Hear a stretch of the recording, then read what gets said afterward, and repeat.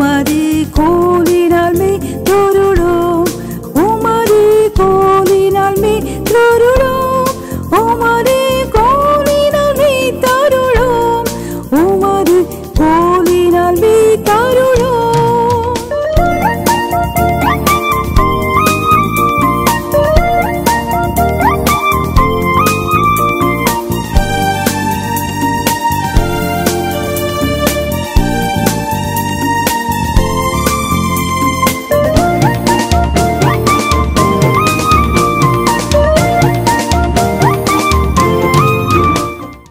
Glory be to the Lord's holy name. கர்த்தருடைய பரிசுத்த நாமத்திற்கு மகிமை உண்டாவதாக. The caption for today's meditation is இந்த காலை தியானத்திற்கான தலைப்பு Yield of Righteousness. நீதியின் விளைச்சல். Yield of Righteousness. நீதியின் விளைச்சல்.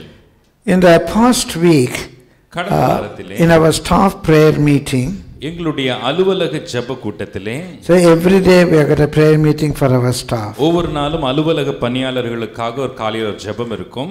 We sing a few stanzas of a song. ஒரு சில பல்லவிகளை பாடுவோம். And we meditate on a Bible portion. ஒரு வேத பகுதியை தியானிப்போம். We pray for the believers. அந்த விசுவாசிகளுக்காக ஜெபம் We pray for that day's task. அந்த நாளின் பணிக்காக ஜெபிப்போம். And also we pray for the staff. பணியாளர்களுக்காக ஜெபிப்போம். So in this week's meditation, இந்த வாரத்தின் தியானத்திலே we were discussing on giving to the Lord tithes and offerings. கர்த்தருக்கு தசம பாகம் காணிக்கைகளை கொடுப்பதை குறித்து கலந்து ஆலோசித்துக் கொண்டிருந்தோம். And all the brothers in the office, they all pay their tithes. அலுவலகத்தில் இருக்கிற ஒவ்வொரு பணியாளர்களும் தங்களுடைய தசம பாகத்தை செலுத்துகிறார்கள். In our church many of the believers do it. நம்முடைய சபையில் அநேக விசுவாசிகள் செய்வதுண்டு. Spiritually how does it work? ஆவிக்குரிய ரீதியிலே அது எப்படி கிரியை செய்கிறது? The science behind our giving. நாம் கொடுப்பதற்கு பின்பாக இருக்கிற அறிவியல். And we were just sharing that with us. அவைகளில் நாங்கள் பகிர்ந்து கொண்டிருந்தோம். From that moment there has been a great burden in my heart that I should speak to the church about it. அந்த நிமிடம் முதற்கொண்டு சபைக்கு இந்த காரியத்தை குறித்து பேச வேண்டும் என்கிற பாரம் எனக்குள் ஏற்பட்டது. A few years back I have taken study on that. சில ஆண்டுகளுக்கு முன்பாக அதை குறித்து ஒரு பாடம் எடுத்திருக்கிறேன். I was just wondering whether it's necessary again to speak on that topic. மறுபடியும் அதே தலைப்பில் பேச வேண்டியது அவசியமா என்றும் சிந்தித்தேன். An anecdote came into my mind. என்னுடைய சிந்தையிலே ஒரு சொற்றொடர் வந்தது. An incident, an instant. ஒரு சம்பவம். Many years back. அநேக ஆண்டுகளுக்கு somewhere I read that. இங்கேயோ நான் அதை வாசித்திருக்கிறேன். An American missionary was conducting a small church in an African village. ஆப்பிரிக்காவில் இருக்கிற ஒரு கிராமத்திலே அமெரிக்க மிஷனரி ஒரு சபை நடத்தி கொண்டிருந்தார். It was a very poor church. அது ஒரு ஏழை சபை. And he was getting fund from America and he was running that church. அமெரிக்க தேசத்திலிருந்து அவருக்கு நிதி வந்து கொண்டிருந்தது. அதன் அடிப்படையில் ஒரு சபை நடத்தி கொண்டிருந்தார். And he was helping the people also financially. பொருளாதார ரீதியிலே சபையாருக்கும் அவர் உதவி செய்து கொண்டிருந்தார். The people in the church are very poor. அந்த சபை மக்கள் மிக ஏழைகள். One day when he was praying, the Lord burdened him to speak to the church about tithing and offerings. ஒரு நாள் அவர் ஜெபத்தில் இருக்கும் பொழுது தசம பாகம் காணிக்கை குறித்து பேச வேண்டும் என்று தேவன் அவரை அதிகமாய் பாரப்படுத்தினார். It was a little bit of rude shock to him. அது ஒரு பெரிய அதிர்ச்சியா இருந்தது. Already they are in necessity. ஏற்கனவே அவங்க தேவையில இருக்காங்க. And they are very poor. ரொம்ப ஏழை ஜனங்க. And if I speak to them about giving, அவங்க கிட்ட கொடுக்கிறத பத்தி நான் பேசுவேனானா they will misunderstand me. என்ன தவறா புரிந்து கொள்வாங்க. I come all the way from America to take money from these people. அமெரிக்காவில இருந்து இவங்க ஜனங்கிட்ட பணத்தை புடுங்க நான் வந்திருக்கேன்னு நினைச்சுப்பாங்களே. I want to give them. அவங்களுக்கு நான் கொடுக்க விரும்புறேன். I don't want to receive from them. அவங்களிடத்திலிருந்து பெற்றுக்கொள்ள நான் விரும்பல. But the Lord told him, ஆனா கர்த்தர் சொன்னார், they are poor because you don't tell them to give. அவர்களுக்கு கொடுக்க நீ கற்றுக் கொடுக்காததினால் அவர்கள் ஏழையாய் இருக்கிறார்கள்.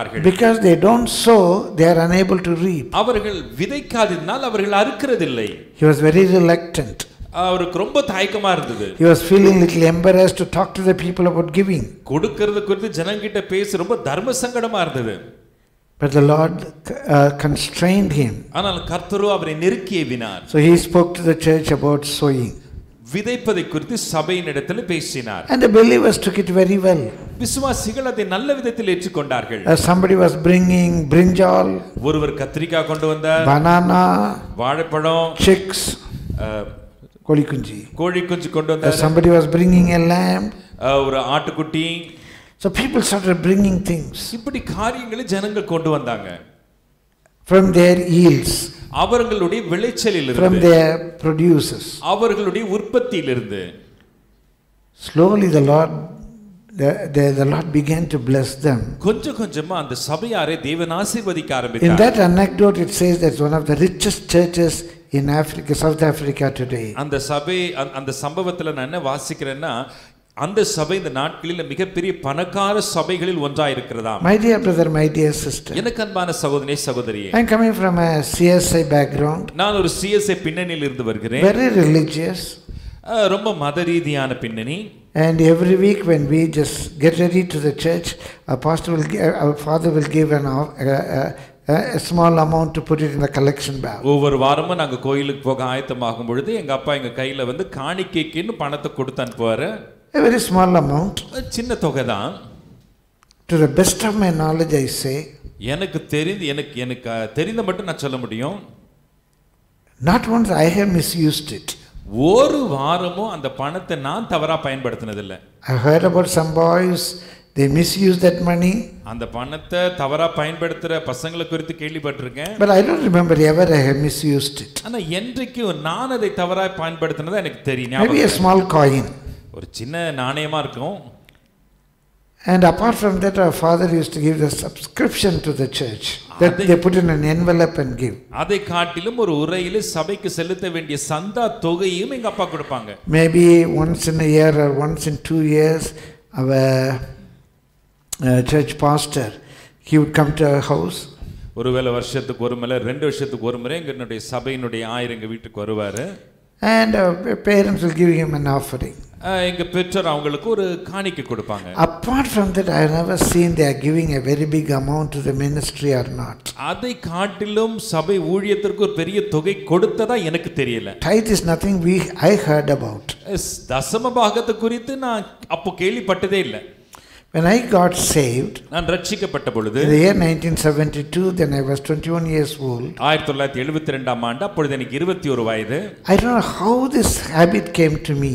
எனக்குள்ள எப்படி இந்த பழக்கம் வந்ததுன்னு தெரியல. I don't remember even somebody was preaching on this. அதை குறித்து ஒருவரும் எனக்கு பிரசங்கித்ததாகவும் நினைவில்லை. From the time I started earning, ஆனால் நான் சம்பாதித்த நாள் முதற்கொண்டு, it was a great joy in giving for the ministry. ஊழியத்திற்கு கொடுப்பது எனக்கு பெரிய சந்தோஷமா இருந்தது. Regularly I was paying my tithes.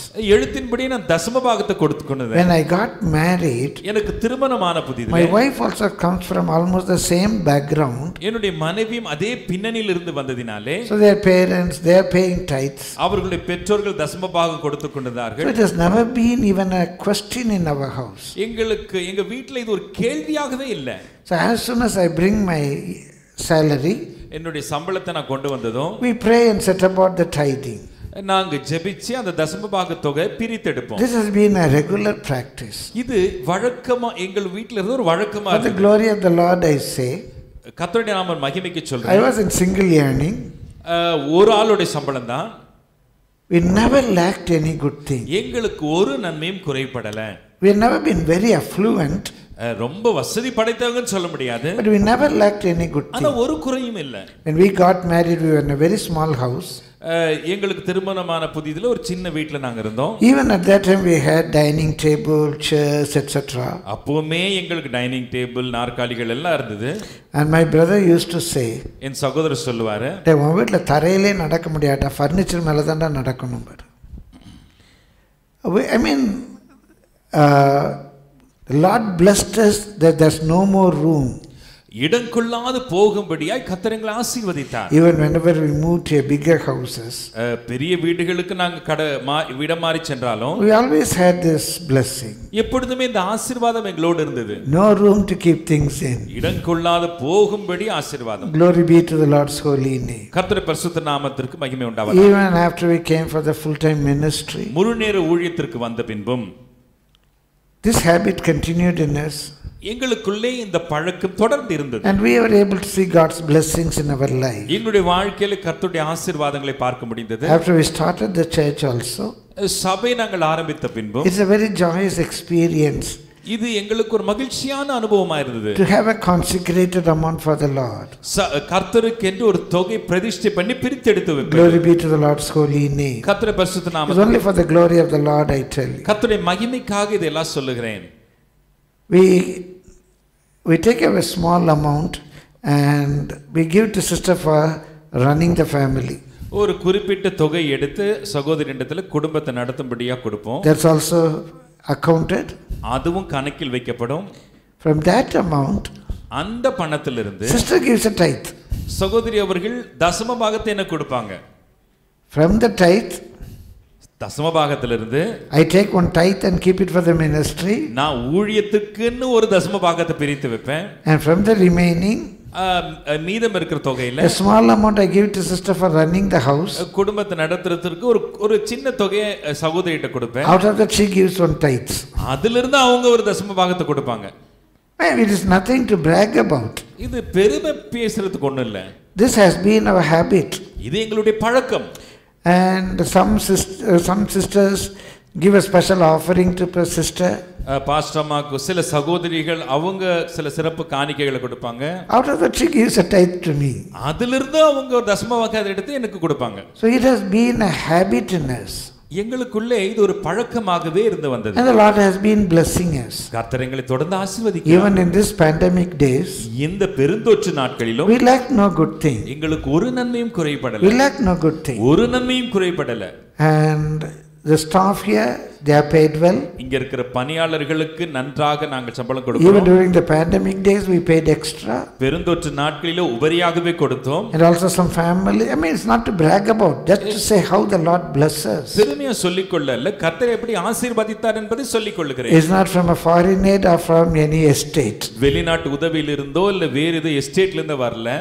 It is from what the Lord gives through the church. கர்த்தர் சபைக்கு எதை கொடுக்கிறாரோ அதிலிருந்து We are able to support some servants of God who lacked.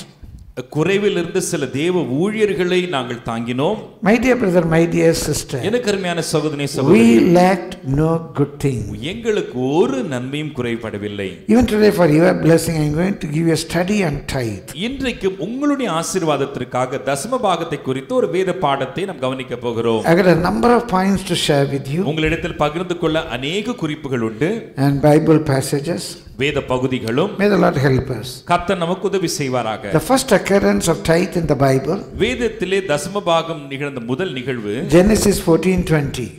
ஆதியாகமம் 14:20. Probably we may not be reading all the verses. You can make a note of the reference. எல்லா வசனங்களையும் வாசிக்க நேரம் இருக்கா, தயவு செய்து குறிப்பெடுத்துக் கொள்ளுங்கள். Genesis 14:20. ஆதியாகமம் 14:20. There we see the first occurrence of tithe in the scriptures. அங்கே முதலாக தசம பாகத்தை குறித்து வேதத்திலே பார்க்கிறோம். Abraham was paying tithes to Melchizedek. மெல்கிசேதேக்குக்கு Abraham தசம பாகம் கொடுத்தான்.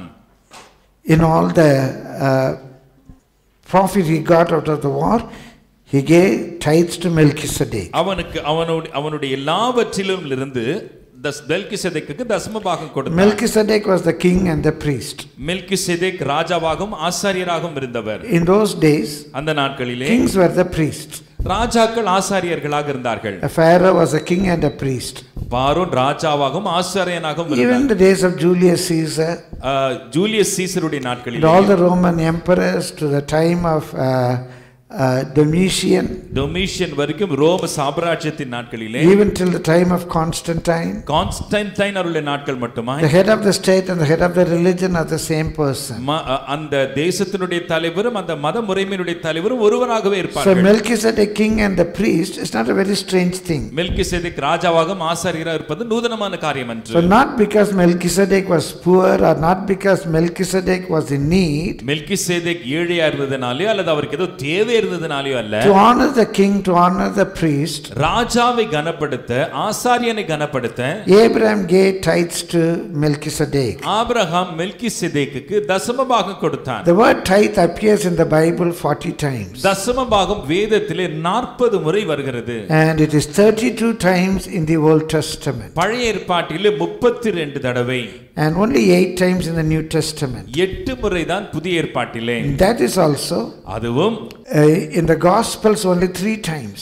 சுவிசேஷங்களிலே 3 முறை மட்டுமே. Only in 2 occurrences Jesus mentioned tithe. 2 நிகழ்வுகளிலே இயேசுவானவர் தசமபாகத்தை குறித்து குறிப்பிட்டிருக்கிறார். And in the book of Hebrew, எபிரேய நூலிலே tithe appear 5 times. 5 முறை தசமபாகம் வருகிறது. The speciality of the book of Hebrews, எபிரேய புத்தகத்தின் விசேஷம் என்னவென்றால் the practice of the Jewish religion யூத முறைமையின் பழக்க வழக்கங்கள் compared with the church.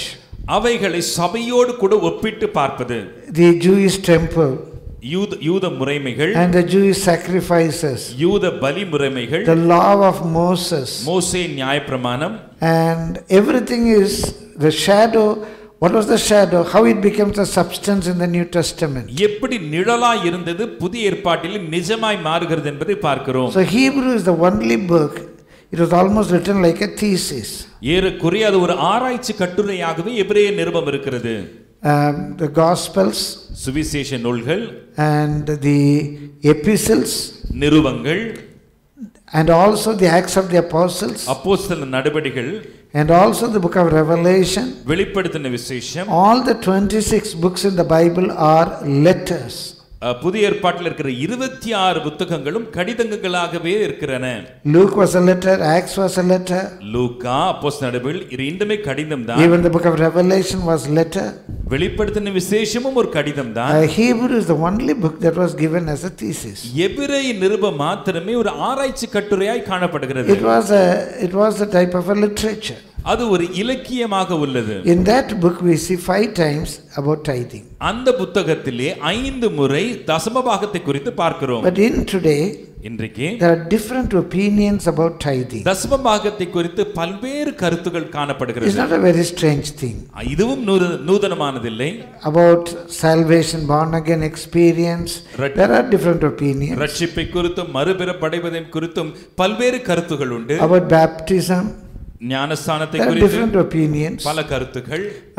Should we have a child baptism or infant baptism or an immersion baptism? சிறுபிள்ளை ஞானஸ்தானம், குழந்தை ஞானஸ்தானம், அல்லது முழுக்கு ஞானஸ்தானமா, அல்லது தெளிப்பு ஞானஸ்தானமா, sprinkling baptism, அல்லது தெளிப்பு ஞானஸ்தானமா? In the Salvation Army, walking under a flag is a baptism. Salvation Army என்ற ஒரு சபை பிரிவிலே அந்த flag கீழாக அந்த கொடிக்கு கீழே நிற்பது ரட்சிப்பு என்று சொல்லப்படுகிறது. It's a baptism. அது ஞானஸ்தானமாம். There are different types of baptism. பல்வேறு ஞானஸ்தான முறைமைகள் உண்டு. Only in running waters we must take baptism. ஓடுகிற தண்ணியில தான் ஞானஸ்தானம் எடுக்கணும். We can have a baptistry. நீங்க ஞானஸ்தான தொட்டியை கட்டக்கூடாது. We have to go to Jerusalem, in Jordan, and we take baptism. யோர்தான் நதிக்கு போதா நீங்க ஞானஸ்தானம் எடுக்கணும். And about the Holy Spirit, பரிசுத்த ஆவியானவர் குறித்து there are different teachings. பல உபதேசங்கள் உண்டு. When we get saved, we get Holy Spirit. நம்ம ரட்சிக்கப்படும் பொழுது பரிசுத்த ஆவியை பெற்றுக்கொள்கிறோம். When the bishop lays his hand, we get Holy Spirit. ஆயர் கையை வைக்கும்போது பரிசுத்த ஆவியை பெற்றுக்கொள்கிறோம். ஆயர் வெச்ச வராது, பேராயர் வைக்கணும். பேராயர் கையை வைக்கும் பொழுது பரிசுத்த ஆவியை பெற்றுக்கொள்கிறோம். We said no, we have to pray and receive it. ஜெபித்து நம்ம பெற்றுக்கொள்ளணும்னு சொல்றோம். We should speak in tongues. பாஷைகளில் பேச வேண்டும். Speaking in tongues is a mental disorder. பாஷைகளில் பேசுவது அது புத்தி சுவாதீனமாம். So you take any teaching, எந்த உபதேசமாய் இருந்தாலும் there are different teachings. பலவேறு உபதேசங்கள் உண்டு. Different teachings. பலவேறு போதனைகள். About wearing jewels. நகை அணிந்து கொள்வதை Yes jewels, no jewels. நகை அணிந்து கொள்ளலாமா கூடாதா? And decorating with jewels. நகையினால் நம்மை அலங்கரித்துக் கொள்வது. There are different teachings. பல போதனைகள். About rapture, about second coming, about tribulation. ரகசிய வருகை குறித்து, எடுத்துக்கொள்ளப்படுதலை குறித்து, உபத்திரவ நாட்களை குறித்து. So like tithing also there are different teachings. தசம பாகத்தை குறித்து பல்வேறு போதனைகள் காணப்படுகிறது. The Bible says, வேதம் சொல்கிறது, in 1 Corinthians 11:19, 1 கொரிந்தியர் 11:19, in 1 Corinthians 11:19, 1 கொரிந்தியர் 11:19, for there must be also heresies among you, there must be also heresies among you, that they which are approved may be made manifest among you. உங்களில் உத்தமர்கள் இன்னார் என்று வெளியாகும்படிக்கு மார்க்க பேதங்களும் உங்களுக்குள்ளே உண்டாயிருக்க வேண்டியதே. It is not just uttamar, acceptable. உத்தமர்கள் மாத்திரமல்ல ஏற்றுக்கொள்ளக்கூடிய approved. அங்கீகாரம். The Bible approves. வேத அங்கீகாரம் பெற்றது. Who gives baptism according to the Bible? Who gives baptism against the Bible? வேதத்தின்படி யார் ஞானஸ்தானம் கொடுக்கணும், வேதத்திற்கு புறம்பா யார் ஞானஸ்தானம் கொடுக்கணும்? What does the Bible say about jewelry? நகை அணிவதை குறித்து வேதம் என்ன சொல்லுது? What is approved? எது அங்கீகரிக்கப்பட்ட ஒன்று, What is not approved? எது அங்கீகரிக்கப்படாத ஒன்று, What is not biblical? எது வேதத்திற்கு புறம்பானது? It may be a tradition.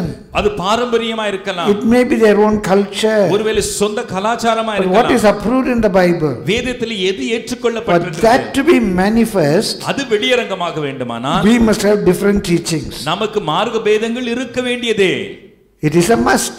இருக்க வேண்டியது. A few days back, சில நாட்களுக்கு முன்பாக two sisters told me, இரண்டு சகோதரிகள் சொன்னார்கள், why should there be so many differences in Christianity? ஏன் கிறிஸ்தவத்துல இத்தனை மத பிரிவுகள் காணப்படுகிறது, All must become one.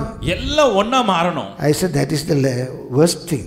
நான் சொன்னேன் அதுதான் ரொம்ப மோசமானது. Just imagine the whole Christianity is Roman Catholic. முழு கிறிஸ்தவமும் ரோமன் கத்தோலிக்க மதமா மாறினா என்ன ஆகும்? We all will be worshipping Mother. நாம ஒவ்வொருவரும் மாதாவை வணங்க வேண்டியிருக்கும். If the whole Christianity becomes CSI, முழு கிறிஸ்தவமே சிஎஸ்ஐயா மாறினா, today we will be fighting for the church election. இப்போ சபை தேர்தலுக்காக போட்டி போட்டுட்டு இருப்போம். The whole Christianity becomes one denomination. முழு கிறிஸ்தவமும் ஒரே சபை பிரிவா மாறுமானால், Probably everybody must be wearing only jibba. எல்லாருமே ஜிப்பா தான் போட்டுக்கணும். Other than white saree, no saree will be sold. வெள்ளை சாரியை தவிர வேற எந்த புடவையும் விற்க மாட்டாங்க. It is good there are differences among us. மார்க்க பேதங்கள் நமக்குள்ள இருக்க வேண்டியது நல்லது. That's why we can understand what is approved in the Bible or not. அப்பொழுதுதான் வேதம் எதை அங்கீகரிக்கிறது, எதை அங்கீகரிக்கவில்லை என்பதை நாம் கற்றுக்கொள்வோம். In 1 Thessalonians 5:21 we read. 1 தெசலோனிக்கேயர் 5:21 வாசிக்கிறோம். In English it says, prove all things, hold fast that which is good. எல்லாவற்றையும் சோதித்து பார்த்து என்று இருக்கிறது. சோதித்து பார்த்து நலமானதை பிடித்துக் கொள்ளுங்கள். எல்லாவற்றையும் சோதித்து பாருங்க. ரைத்து கொடுக்கிறது சரி, கொடுக்க வேண்டாம், என் இஷ்டப்படி நான் பிரித்து கொடுக்கலாம், அதெல்லாம் பழைய ஏற்பாடு. எல்லா உபதேசத்தையும் சோதித்து பாருங்க. Test and see all things. எல்லாவற்றையும் சோதித்து பார்த்து and hold fast that which is good. நலமானதை பிடித்துக் கொள்ளுங்கள். Hold fast that is good. நலமானதை பிடித்துக் It's good there are different teachings. மார்க்க பேதங்கள் இருப்பது நல்லது. So about this tithing, இந்த தசம பாகத்தை குறித்து with a historic perception, ஒரு வரலாற்று பார்வையிலே I'm going to share with you 12 points. 12 குறிப்புகளை உங்களோடு கூட பகிர்ந்து கொள்ள போகிறேன். 12 points I'm going to share with you. 12 குறிப்புகள். You can make a note of these points தயவு first. செய்து இதை குறித்துக் கொள்ளுங்கள். Number 1. முதலாவது, in the ancient. பண்டைய காலத்திலே, in the ancient. பண்டைய நாட்களிலே. Number 2. இரண்டாவது, in the life of patriarchs. முற்பிதாக்களுடைய வாழ்க்கையிலே. in the life of patriarchs. முற்பிதாக்களுடைய வாழ்க்கையிலே. Number 3. 3. in the law. நியாயப்பிரமாணத்திலே. in the law. நியாயப்பிரமாணத்திலே. Number 4. நான்காவது, in practice. நடைமுறையிலே. in practice. நடைமுறையிலே. Number 5. 5. in the Jewish history pre-exile. அதாவது அவர் சிறையிருப்புக்கு முன்பாக. சிறையிருப்பிற்கு முன்பான யூத வரலாற்றிலே. in the Jewish history pre-exile. சிறையிருப்புக்கு முன்பான யூத வரலாற்றிலே. Number 6. 6. in the Jewish history post-exile. சிறையிருப்புக்கு அப்பால் அதற்கு அதனை தாண்டின யூத வரலாற்றிலே. in the Jewish history post-exile. சிறையிருப்பை தாண்டின யூத வரலாற்றிலே. Number 7. 7. in prophecies. தீர்க்க தரிசனங்களிலே. in prophecy, in the books of prophecies. தீர்க்க தரிசன ஆகமங்களிலே. Number 8. 8. in the gospels. சுவிசேஷ நூல்களிலே. Number 9. 9. in the apostles' teachings. அப்போஸ்தல உபதேசங்களிலே. Number 10. 10. law versus grace. பிரமாணம் அதோடு ஒப்பிட்டு கிருபையிலே. law versus grace. பிரமாணமும் கிருபையும். Number 11. 11. the blessings. ஆசீர்வாதங்கள். Number 12. 12. the yield of righteousness. நீதியின் விளைச்சல். yield of righteousness. நீதியின் விளைச்சல். Number 1. முதலாவது, in the ancient. பண்டைய காலத்திலே. So from the Fawcett's Bible dictionary, Fawcett's வேதாகம அகராதியிலே it says, இப்படியாக the சொல்லப்படுகிறது. usage of consecrated tithe existed among the Greeks, Romans, Carthaginians and Arabians. பிரதிஷ்டை பண்ணப்பட்ட இந்த தசம பாகமானது ரோமர்கள், கிரேக்கர்கள், கார்த்தேனியர்கள் இவர்கள் மத்தியிலே அது அவர்கள் நடுவிலே ஒரு பழக்கமாக இருந்தது. So in the ancient, பண்டைய நாட்களிலே a consecrated tithings, பிரித்தெடுக்கப்பட்ட ஒரு தசம பாகம் used for sacred things. பரிசுத்தமான அது பக்தி வினயமான காரியங்களுக்கு It existed in all these countries. இந்த தேசங்களில் எல்லாம் இந்த வழக்கம் இருந்தது. So it was not a new. ஆகையால் இது புதிதல்ல. Abraham was coming from Babylon. Abraham பாபிலோனிலிருந்து வருகிறார். So the second point, இரண்டாவது குறிப்பு, in the life of the patriarchs, முற்பிதாக்களுடைய வாழ்க்கையிலே. So it was in the life of Abraham. Abraham வாழ்க்கையில் இருந்தது. It was not something unique to Abraham. ஆபிரகாமுக்கு அது ஒரு நூதனமாய் தோன்றவில்லை. It was a practice then. அங்கே அது ஒரு நடைமுறையில் இருந்தது. So Abraham, we saw in 14:20, Genesis 14:20, ஆதியாகமம் 14:20 he gave tithes to Melchizedek. மெல்கிசேதேக்குக்கு தசம பாகம் கொடுத்தார். About that incident, அந்த சம்பவத்தை குறித்து we read in the book of Hebrews. எபிரேய புத்தகத்திலே வாசிக்கிறோம். When Abraham was giving tithes to Melchizedek, மெல்கிசேதேக்குக்கு Abraham தசம பாகம் கொடுத்த பொழுது, it is Isaac, Isaac, Jacob, யாக்கோபு, Aaron, Aaron, Levi, everybody, Levi, Aaron gave tithes to Melchizedek. இவர்கள் எல்லாரும் மெல்கிசேதேக்குக்கு தசம பாகம் When Abraham was giving tithe, a generation was giving tithes. Abraham தசம பாகம் கொடுக்கும்போது ஒரு சந்ததி தசம பாகம் கொடுத்தது. So Melchizedek, he is the shadow of Jesus Christ. இயேசு கிறிஸ்துவினுடைய நிழலாய் இருக்கிறார். He was Jesus came in that ministry order. அந்த முறைமையிலே தான் இயேசு ஆனவர் வந்திருக்கிறார். But we don't read in the Bible anytime Jesus received tithes. ஆனால் வேதத்திலே இயேசு தசம பாகம் பெற்றுக்கொண்டதை நாம் வாசிக்கவில்லை. But the Bible says, வேதம் சொல்கிறது, Melchizedek received tithes. மெல்கிசேதேக்கு தசம பாகத்தை பெற்றுக்கொண்டார். And Jesus, இயேசு, and today's church, இந்த தற்கால சபை, and we are in the order of Melchizedek. நாமும் மெல்கிசேதேக்கின் முறைமையின்படி வந்தவர்கள். What does it actually mean? அதன் பொருள் என்ன? My father was not a pastor. என்னுடைய தகப்பனார் அவர் ஒரு சபை போதகராய் இல்லை. And I have become the pastor. நான் போதகரா இருக்கிறேன். Not because I am born in the tribe of Levi. நான் லேவி கோத்திரத்துல பிறந்ததனால அல்ல. Not because I am a child of Aaron. நான் ஆரோனுடைய பிள்ளையா இருக்கிறதனால அல்ல. Even to think about, we all are Hamites. நாம் சொல்லப்போனா காம் சந்ததியை சேர்ந்தவங்க. We are not even the tribe of shame. நாம் சேம் சந்ததியை சார்ந்தவங்க. Not the race of shame. நாம் சேம் கோத்திரத்தை சார்ந்தவங்களே இல்ல. But I became a pastor. ஆனா நான் போதகனா இருக்கேன். Not my parents. எங்க அப்பா இல்ல. This is the order of Melchizedek. இது மெல்கிசேதேக்கின் முறைமை. Probably my tata was a priest. ஒருவேளை எங்க தாத்தா ஆயரா இருந்திருக்கலாம். And my putti, my paternal putti, great grandmother, என்னுடைய அப்பா வழி பூட்டி, she was a pusari, samiyadi. அவங்க சாமியா ஆண்டியா இருந்தாங்க. So some priestly line was there. ஏதோ ஒரு ஆசாரியத்துவ வம்சம் இருந்திருக்கிறது. My dear brother, my dear sister, எனக்கு அருமையான சகோதரி சகோதரியே, so this is the order of Melchizedek. இதுதான் மெல்கிசேதேக்கின் முறைமை. Melchizedek received tithes. மெல்கிசேதேக் தசம பாகத்தை பெற்றுக்கொண்டார். And they say only once he gave to Melchizedek. அவங்க சொல்லுவாங்க ஒரு முறை தான் மெல்கிசேதேக் கிட்ட. The Bible doesn't say how many times Abraham gave tithe to whom and all. வேதம் எத்தனை முறை ஆபிரகாம் யாராருக்கெல்லாம் தசம கொடுத்தான் வேதம் பதிவிடல. Just one incident is given. ஒரு சம்பவம் எழுதப்பட்டிருக்கிறது. From that we can understand that was the practice of Abraham. அப்படியானால் என்னை புரிந்து கொள்ளலாம், அது ஆபிரகாமினுடைய பழக்கமாய் இருந்தது. Nowhere in the Bible says he gave only once. வேதம் எங்குமே சொல்லவில்லை ஒரே முறை தான் ஆபிரகாம் கொடுத்தார். It's a very simple logic, it has been his practice.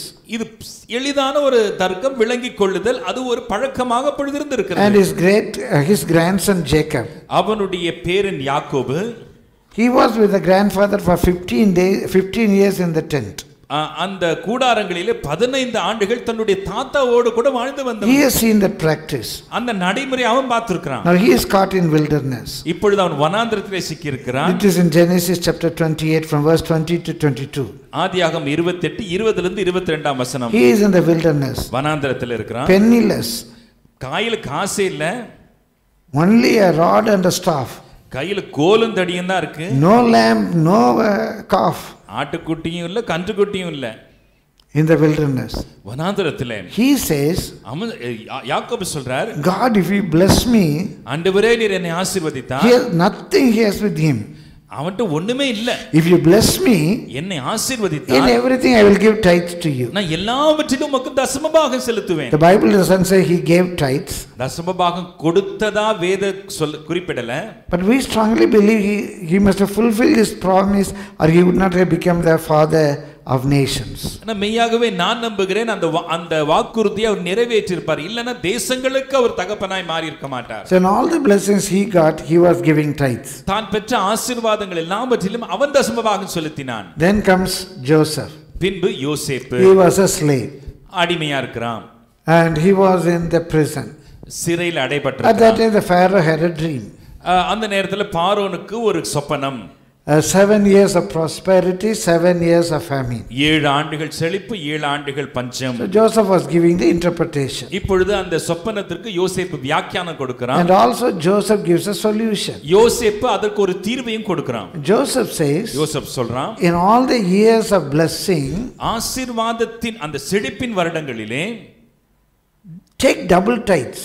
2 மடங்கு தசமபாகத்தை எடுங்க. Take double tithe. 2 மடங்கு தசமபாகம். And keep it in the storehouse of the king. அது ராஜாவினுடைய களஞ்சியத்திலே சேர்த்து வைங்க. What do you mean by storehouse of the king? ராஜாவின் களஞ்சியம்னா என்ன? That is the storehouse of the priest. அது ஆசாரியனுக்கு உண்டான ஒரு களஞ்சியம். In all the blessings, எல்லா ஆசீர்வாதங்களிலே take 2/10. 10ல 2 மடங்கு எடுங்க. You may ask how? The Bible doesn't say 2/10. வேதம் அப்படி சொல்லலையே என்னன்னு கேட்கலாம். It's very simple. The Bible says 1/5. வேதம் சொல்லுது 5ல ஒரு பங்குன்னு. 5ல 1ன்னா 10ல 2. 5ல 1ன்னா 10ல 2. Simple arithmetic. சாதாரண கணக்குங்க. So double tithes. 2 மடங்கு தசமபாகம். Double tithes. 2 மடங்கு And தசமபாகம். don't keep it in your house. வீட்ல வைக்க வேண்டாம். Oh, it will be useful for the time of famine. வறட்சி காலத்துல அது பிரயோஜனமா இருக்கும். No, keep it in the storehouse of the priest. இல்ல அந்த ஆசாரியனுடைய களஞ்சியத்துல சேர்த்து வைங்க. Under his control. அவருடைய கட்டுப்பாட்டு கீழ். How did he get that idea? அவனுக்கு எப்படி இந்த ஆலோசனை வந்தது? Probably he must have seen from his grandfather, his father. ஒருவேளை அவங்களுடைய தாத்தா, அவங்களுடைய தகப்பனார்ட்ட இருந்து பார்த்திருக்கலாம். Great grandfather's practice. ஒருவேளை அவருடைய பாட்டனாருடைய நடைமுறை. So he also practiced it. அவனும் அதை கடைபிடித்தான். My dear brother, my dear sister. எனக்கு அருமையான சகோதரி சகோதரியே. So it was not only helpful for the people of Egypt. அது எகிப்தின் மக்களுக்கு மாத்திரம் உதவியா இருக்கவில்லை. In the then known world it was a blessing. அந்த நாளில் அந்த உலகத்திற்கு அது ஆசீர்வாதமா இருந்தது. After 200 years, 200 ஆண்டுகள் கழித்து, they all were slaves. அவர்கள் எல்லோரும் அடிமைகளா இருக்கிறார்கள். Slaves will not get any income. அடிமைகளுக்கு எந்த வருமானமும் இல்லைங்க. They will be only fed. அவங்களுக்கு சாப்பாடு தான் போடுவாங்க. Now they are coming out of their bondage. இப்பொழுது அடிமைத்தனத்திலிருந்து வெளியே வராங்க. In the wilderness, வனாந்தரத்திலே the Lord was giving a regulation to this practice. கர்த்தர் அவர்களுக்கு இந்த நடைமுறையை அங்கே உறுதி செய்கிறார். ரெகுலேட் பண்றார், என்ன சொல்லலாம், ஒழுங்குபடுத்துறார். இந்த ஒழுங்குமுறைகளை சொல்றார். இந்த பழக்கத்துக்கு உண்டான ஒழுங்குமுறைகளை அங்கே விதிக்கிறார். So there is a law. ஒரு பிரமாணம் இருக்கு.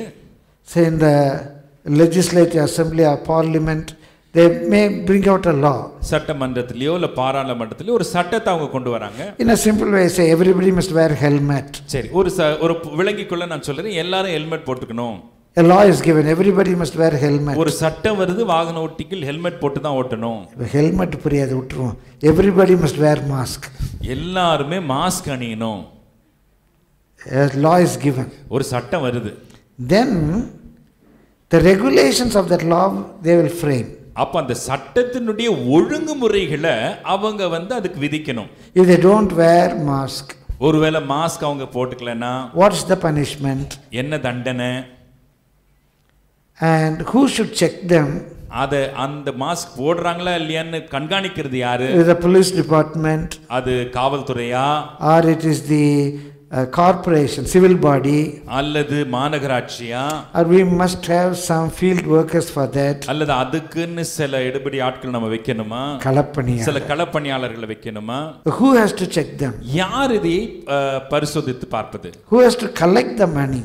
அந்த பணத்தை யார் சேகரிப்பது? And in what account that money has to be accounted? அந்த பணத்தை எந்த கணக்குல, And what heading that must be accounted? எந்த தலைப்பு கீழ அந்த கணக்கு வைக்கணும்? We have to give a regulation. ஒழுக்கமுறைகளை கொண்டு வரணும். So a law is given. ஒரு சட்டம் வருது. How that law should be practiced? அந்த சட்டத்தை எப்படி அமல்படுத்தணும்? So there is a law. ஒரு சட்டம் இருக்கு. A general law. பொதுவான சட்டம். We should not murder.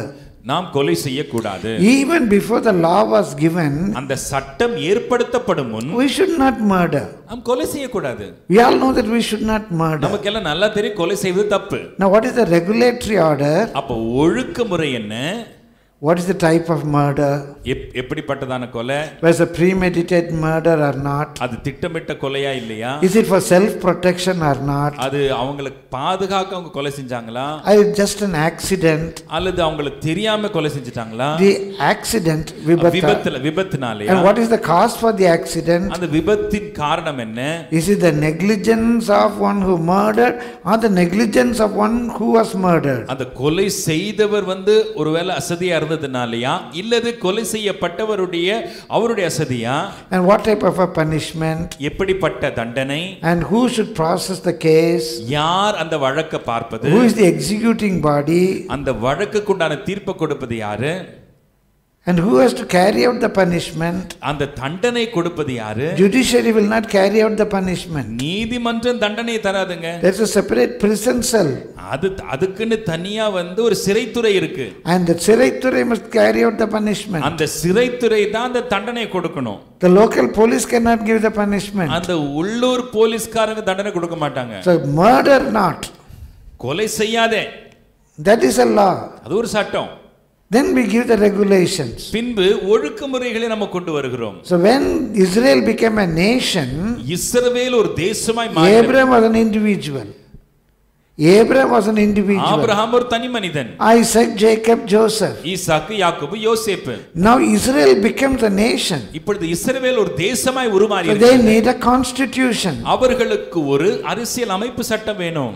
And in that constitution, அந்த சட்டத்திலே there are many divisions. அந்த சட்ட அமைப்பிலே பல பிரிவுகள், regulations, ஒழுக்கமுறைகள். Similarly, அதுபோல the regulations of tithing is given in the law. That's all. தசம பாகத்தை குறித்த ஒழுக்கமுறைகள், விதிமுறைகள் பிரமாணத்திலே கொடுக்கப்பட்டிருக்கிறது. It is not tithing is given by law. பிரமாணம் தசம பாகத்தை நமக்கு போதிக்கல. Tithing was even before the law. பிரமாணம் வருவதற்கு முன்பாகவே தசம பாகம் இருந்திருக்கு. It's not only the practice of Abraham. ஆபிரகாமுடைய பழக்கம் மாத்திரமல்ல, it's the practice in the ancient. பண்டைய காலத்துல அந்த பழக்கம் இருந்தது. Even in every religion they got a practice of giving. ஒவ்வொரு மதத்திலயும் அவங்களுடைய தெய்வங்களுக்கு கொடுக்கிற பழக்கம் இருக்கு. And in Muslim, இஸ்லாமிய மதத்துல even it is a sin to say give to the Lord. அதாவது அவங்களுடைய தேவனுக்கு கொடுக்கிறதுன்னு சொல்றதே ஒரு பாவமா. It's not giving to God. கடவுளுக்கு நம்ம கொடுக்கறோம் சொல்ல கூடாது. It is maybe to the priest, it may be to the poor people. அங்க இருக்கிற ஒருவேளை அந்த பூஜாரிக்கோ அல்லது ஏழை ஜனங்களுக்கோ கொடுக்கணும். How can we give to the God? கடவுளுக்கு எப்படி கொடுக்கிறது? The practice of giving is everywhere. ஆனா இந்த கொடுக்கிற பழக்கம் எல்லா இடத்திலும் இருக்கிறது. When Israel has become a nation, இஸ்ரவேல் ஒரு தேசமாய் உருமாறின பிறகு the Lord gave certain regulations. கர்த்தர் ஒரு சில விதிமுறைகளை தருகிறார். The first occurrence of tithing in the Mosaic law was, மோசேயின் பிரமாணத்திலே தசம பாகம் காணப்படுகிற முதல் நிகழ்வு, it was in Leviticus chapter 27 from verse 30 to 33. லேவியராகமம் 27ஆம் அதிகாரம் 30 லிருந்து 33ஆம் வசனம். Make a note of it. Leviticus chapter 27 from verse 30 to 33. லேவியராகமம் 27 30 லிருந்து 33 வசனங்கள். Just we'll have a reading in Tamil to save time. நேரத்தை ஆதாயப்படுத்த தமிழிலே மாத்திரம் அதை வாசிக்கலாம். லேவியராகமம் 27 30 லிருந்து 33. தேசத்திலே நிலத்தின் வித்திலும் விருட்சங்களின் கனியிலும் தசமபாகம் எல்லாம் கர்த்தருக்குரியது, அது கர்த்தருக்கு பரிசுத்தமானது. ஒருவன் தன் தசமபாகத்தில் எவ்வளவாவது மீட்டுக்கொள்ள மனதாயிருந்தானால் அதனுடன் 1/5 பங்கை கூட்டி கொடுக்க கடவன். கோலின் கீழ்ப்பட்ட ஆடு மாடுகளில் 10 பங்காகிறதெல்லாம் கர்த்தருக்கு பரிசுத்தமானது. அது நல்லதோ இளப்பமானதோ என்று அவன் பார்க்க வேண்டாம், அதை மாற்றவும் வேண்டாம். மாற்றினால் அதுவும் அதற்கு பதிலாக கொடுக்கப்பட்டதும் ஆகிய 2 பரிசுத்தமாகும். அது மீட்கப்படக்கூடாது என்று அவர்களோட சொல் என்றார். So there are 5 things we see in this passage. இந்த பகுதியிலே வேத பகுதியிலே 5 காரியங்களை கவனிக்கிறோம். Number 1, முதலாவது, it is the Lord's. அது கர்த்தருக்குரியது. It is the Lord's. அது கர்த்தருக்குரியது. Number 2, இரண்டாவது, it is holy. அது பரிசுத்தமானது. And number 3, மூன்றாவது, it is redeemable.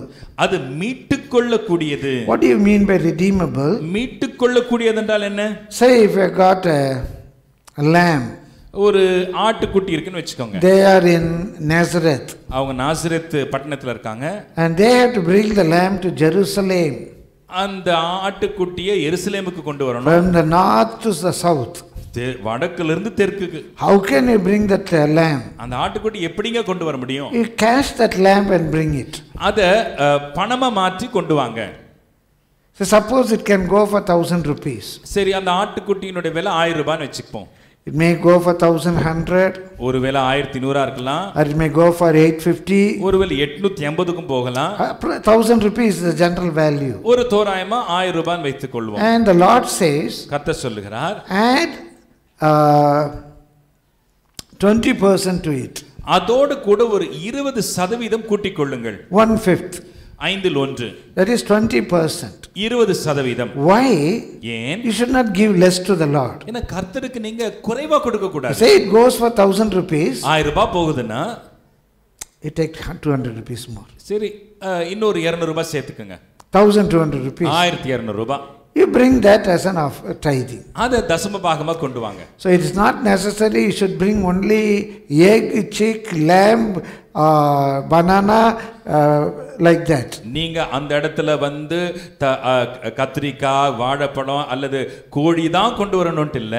You can bring that as a cash. அத நீங்க பணமாகவும் கொண்டு வரலாம். But when you redeem it, add 20% to it. ஆனா இப்படியாக நீங்கள் மீட்டுக் கொள்ளும் பொழுது 20% அதோடு கூட கூட்டிக் கொள்ளுங்கள். The purpose is you should not give less, that's all. நோக்கம் என்ன? குறைவா நீங்க கொடுக்க கூடாது. And number 5, 5. number 4, நான்காவது, that should not be your choice. அது உங்களுடைய தெரிந்தெடுத்தலா இருக்க கூடாது. The 10th one, good or bad, you don't worry about it. நல்லதோ இளப்பமானதோ 10வது அதை குறித்து நீங்க கவலைப்பட வேண்டாம். When you give for burnt offerings, when you give for other offerings, தகன பலிகள் மற்ற பலிகளுக்கு நீங்க கொடுக்கும் பொழுது it should not be blind. அது குருட்டா இருக்க கூடாது. It should not be lame. அது முடமா இருக்க கூடாது. It should not be sick. அது நோ கொண்டு இருக்க கூடாது. You must bring the good one. நல்ல மிருகத்தை கொண்டு வரணும். But when you are paying tithing, ஆனா தசமபாகம் செலுத்தும் பொழுது it's not your choice. அது உங்களுடைய தெரிந்தெடுத்தல் இல்லை. You not, oh no, it's good, it's for the Lord. No, it's bad, it's for the Lord. நல்லது கர்த்தருக்குரியது, இளப்பமானது கர்த்தருக்குரியதுல நீங்க சொல்ல நீங்க பார்க்க வேண்டாம். The 10th one belongs to the Lord. 10வது தேவனுக்குரியது. Whether it's good or bad. நல்லதோ இளப்பமானதோ. Today, இன்றைக்கு whether it's 5 rupees or 500 or 5,000, 5 ரூபாவோ 500 ரூபாவோ 5000 ரூபாவோ, this is bad, this is good, nothing like that. இது நல்லது கெட்டது அப்படிலாம் ஒண்ணும் இல்லைங்க. The 10th of your income. உங்களுடைய வருமானத்துல 10ல் 1. The 10th of your income. உங்க வருமானத்தில் 10ல் 1. Let that be 2 rupees. அது 2 ரூபாவே You இருக்கட்டும். got 20 rupees, you pay 2 rupees. 20 ரூபாயில 2 ரூபாய் தசமபாகம் கொடுக்குறீங்க. Somebody tips 20 rupees they give. சிலர் 20 ரூபாய் Tips. டிப்ஸா கொடுக்குறாங்க. You get 2 rupees in that. அதுல நீங்க 2 ரூபாய் கொடுக்குறீங்க. Oh, it's a small amount, it's a big amount. அது சின்ன தொகை பெரிய தொகைல நீங்க யோசிக்க வேண்டாம். It's not the choice of the giver. அது கொடுக்கிறவருடைய தெரிந்தெடுத்தல் இல்லை. Number 5. 5வது, it is immutable. மாற்ற முடியாது. அது மாற்ற முடியாதது. What does it mean? அதனுடைய பொருள் என்ன? Say there are 10, you're counting 1, 2, 3, 4, 5. 1 2 3 4 ன்னு சொல்லிட்டு இந்த 10 மிருகங்கள் இருக்கு. And the 10th one. 10வது மிருகம். Oh, it's very weak. ரொம்ப பலவீனமா இருக்கு. I don't want to give that. அத நான் கொடுக்க வேண்டாங்க. The 11th one looks better. 11வது பார்க்க நல்லா இருக்கு. I'll give the 11th one. 11வது மிருகத்தை கொடுத்துறேன். You don't do it. அதை செய்ய வேண்டாம். You don't do it. அதை செய்ய வேண்டாம். If you do it, அப்படி செய்தா both the 11th and the 10th will go to God. 10வது 11வது ரெண்டுமே கர்த்தருக்குரியதா மாறிடும். You cannot change it. உங்களால அதை மாற்ற கூடாது. No, I don't want to give this month. இல்ல இந்த மாசம் நான் கொடுக்க வேண்டாம். Next month சேர்த்து கொடுத்துக்கிறேன். அடுத்த மாசம் நான் சேர்த்து கொடுத்துறேன். Not from this. இதிலிருந்து இல்லைங்க. I don't want to give it from beta. எனக்கு வந்த பேட்டா தொகையிலிருந்து நான் கொடுக்க வேண்டாம். Only from salary. சம்பளத்திலிருந்து நான் தரேன். No, you can't change it like that. இல்ல நீங்க அப்படி எல்லாம் மாத்த முடியாதுங்க. You can't say no, I don't give the 10th, I'll give the 11th. நான் 10வது தர மாட்டேன் 11வது கொடுப்பேன்னு சொல்ல கூடாது. It is immutable. அது மாற்ற முடியாதது. Both will go then. ரெண்டுமே எங்க போகணும். How will it go like that? அது எப்படி எங்க போகும்? One may go to the temple, one may go to God straight. One may go to the temple, one may go to God straight. ஒன்று கோயிலுக்கு போகும், இன்னொன்று நேராக கத்திட்டே போயிடும், உங்களுக்கு வராது. இந்த மாதத்தையும் சேர்த்து வச்சு அடுத்த மாதம் கொடுக்கலான்னு நினச்சோம். அடுத்த மாதத்துக்கு கத்தருக்கு வந்துடும். இந்த மாதம் சேர்த்து வச்சது காணாமல் போயிடும். We cannot change it like that. நாம் அதை எப்படி மாற்றக்கூடாது. There are two things, illustrations. ரெண்டு எடுத்துக்காட்டுகள். It was in the life of Sundaramaya, very often used to say this. சுந்தரமையனுடைய வாழ்க்கை நடந்த அடிக்கடியாக இதை மேற்கோள் காட்டுவார்கள். There was a believer in the church. சபையில் ஒரு விசுவாசி இருந்தாரா. He was paying tithe regularly. அவர் தவறாம தன்னுடைய தசமபாகத்தை செலுத்துவார். And he was well blessed. நல்ல ஆசீர்வதிக்கப்பட்டார். Maybe at the time of retirement or something, அவருடைய ஒருவேளை பணி ஓய்வு காலத்துல என்னவோ he got a big amount. பெரிய தொகை அவருக்கு கிடைச்சது. He got a big amount. பெரிய தொகை. So he didn't want to give tithe in that. அதிலிருந்து தசமபாகம் கொடுக்க அவர் விரும்பல. So he came to Pastor Sundaramaya and said, போதகர இடத்துல வந்து கேட்டாங்க, ஐயா, your hand is water kai. ஐயா உங்க கை ஓட்ட கையே. How much I give, you will spend it for the ministry. எவ்வளவுதான் கொடுத்தாலும் நீங்க ஊழியத்துக்கு செலவு பண்ணுவீங்க. So I got a plan like this. நான் ஒரு திட்டம் வச்சிருக்கிறேன். What I want to give as a tithe, நான் தசமபாகமா கொடுக்கணும்னு விரும்புற பணத்தை, that I am going to invest in the business as your share. அது உங்களுடைய பங்கா நான் ஒரு தொழில்ல முதலீடு செய்றேன். And from the profit equity, அந்த தொழில்ல வரதுல லாபத்துல இருந்து, from your share, the whole profit is to you. உங்க பங்குல வரக்கூடிய அந்த லாபம் உங்களுக்குரியது. From my share, ஏன் பங்குல வரது, 1/10 of that profit I'll give as tithe. அந்த லாபத்துல 10ல ஒரு பங்கு நான் தசமபாகமா கொடுக்கிறேன். I'll put it in a simpler way. எளிதா நான் சொல்றேன். This fellow got 10 lakhs now. இந்த மனுஷனுக்கு 10 லட்சம் இப்ப வந்திருக்குன்னு வெச்சுக்கோங்க. He wants to give 1 lakh as he must give 1 lakh as tithe. 1 லட்சம் ரூபாயை போதகரையாக்கு அவர் தசமபாகம். He was a regular tithe payer. அவர் வழக்கமா தசமபாகம் கொடுக்கிறவர் தான். But now ஆனா இப்போ he is hesitant to give. How can I give 1 lakh to the pastor? 1 லட்சம் ரூபாய் போதகர் கையில கொடுக்கிறதுக்கு அவர் தயக்கம். He will spend everything. எல்லாத்தையும் செலவு பண்ணுவாரு. So what can I do? சரி இப்ப என்ன செய்யலாம்? Then he thought a device. ஒரு யுக்தியை யோசிச்சாரு. He tells pastor, போதகர் இடத்துல சொல்றாரு, pastor, I'm going to start a business. ஐயா நான் ஒரு தொழில் ஆரம்பிக்க போறேன். So maybe 3 lakh capital. ஒருவேளை அதற்கு முதலீடா 3 லட்சம் ரூபாய் போடணும். I'll put 2 lakhs. நான் 2 லட்சம் ரூபாய் போடுறேன். And I'll put this 1 lakh also in the business. உங்களுக்கு வரக்கூடிய இந்த 1 லட்சத்தையும் அந்த தொழில முதலீடா போடுறேன். Now profit 3,000 rupees. இப்போ அந்த தொழிலுக்கு 3000 ரூபாய் லாபமா வந்திருக்கு. 1,000 is your share. 1000 ரூபாய் உங்களுக்குரிய பங்கு. And from the 2,000, மீதம் இருக்கிற 2000 ரூபாயில I'll give 200 rupees. நான் 200 ரூபாய் தசமபாகமா கொடுக்கிறேன். So 1,200 rupees. 1200 ரூபாய். Every month it can come. ஒவ்வொரு மாசமும் வரும். It was his money. அது அவருடைய So பணம். Pastor Sundaran could not say anything. போதகர் ஐயாவனால ஒன்றும் சொல்ல முடியல. His business broke. அவருடைய தொழில் நலிந்தது. Literally it happened. எழுத்தின்படியே நடந்தது. Till the end of his life, pastor was giving dole to him. அவருடைய வாழ்க்கையின் முடிவு மட்டுமாய் அவருடைய தேவைகளை போதகர் சந்தித்துக் கொண்டு வந்தார். We cannot have our own ideas. நமக்குன்னு சொந்த யோசனை வைக்க கூடாது. It literally happened in our ministry also. எங்க ஊழியத்திலயும் அப்படி ஒரு காரியம் There நடந்தது. was a businessman. There was a man. He was without any business.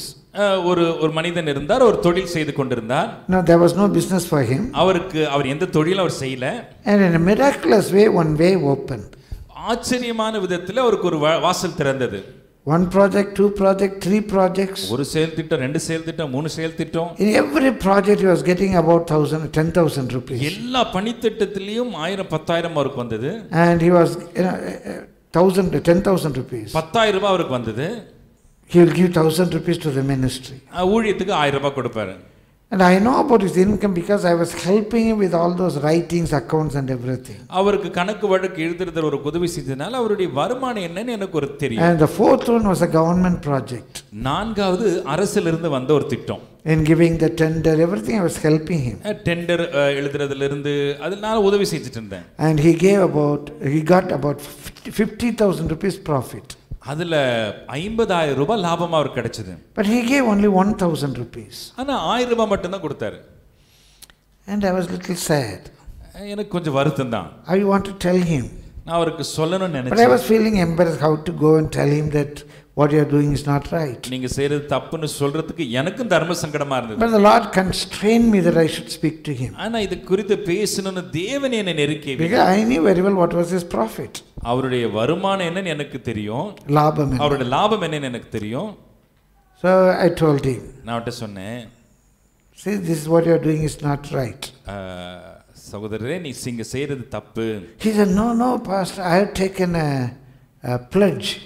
ஐயா அப்படி இல்ல நான் ஒரு பொருத்தனை பண்ணிருக்கேன். Whatever the project I get, I'll give 1,000 rupees. எந்த ஒரு ப்ராஜெக்ட் வந்தாலும் அதுல ஒரு 1000 ரூபாய் கொடுப்பேன். I said, no, that's not right. நான் சொன்னேன் அது சரியில்லை. In one project the profit itself may be 2,000 rupees. பாருங்க ஒரு ப்ராஜெக்ட்ல லாபமே 2000 ரூபாய் தான் வரும். You can't just give 1,000 rupees to the ministry. 2000 ரூபாய்ல 1000 ரூபாய் நீங்க ஊழியத்துக்கு கொடுக்க முடியுமா? One project may get 1,000 rupees. ஒரு ப்ராஜெக்ட்ல 1000 ரூபாய் மட்டும் தான் வரும். Another project, small project, your profit may be 500. இன்னொரு சின்ன ப்ராஜெக்ட்ல வெறுமனே 500 ரூபாய் தான் லாபம் வரும். Can you put 500 rupees more and give? நீங்க 500 ரூபாய் கூட்டியா நீங்க தருவீங்க? God is not squeezing like this. அப்படி தேவன் உங்களை வந்து கசக்கி பிழியறவர் இல்ல. No, that's not biblical, and I said. அது வேத முறைமை இல்ல பிரதர் சொன்னேன். He smiled and went. புன்முறுவல் பூத்து கடந்து சென்றார். With all humility I tell you. எல்லா தாழ்மையோடு கூட சொல்லுகிறேன். That's the last project he ever had.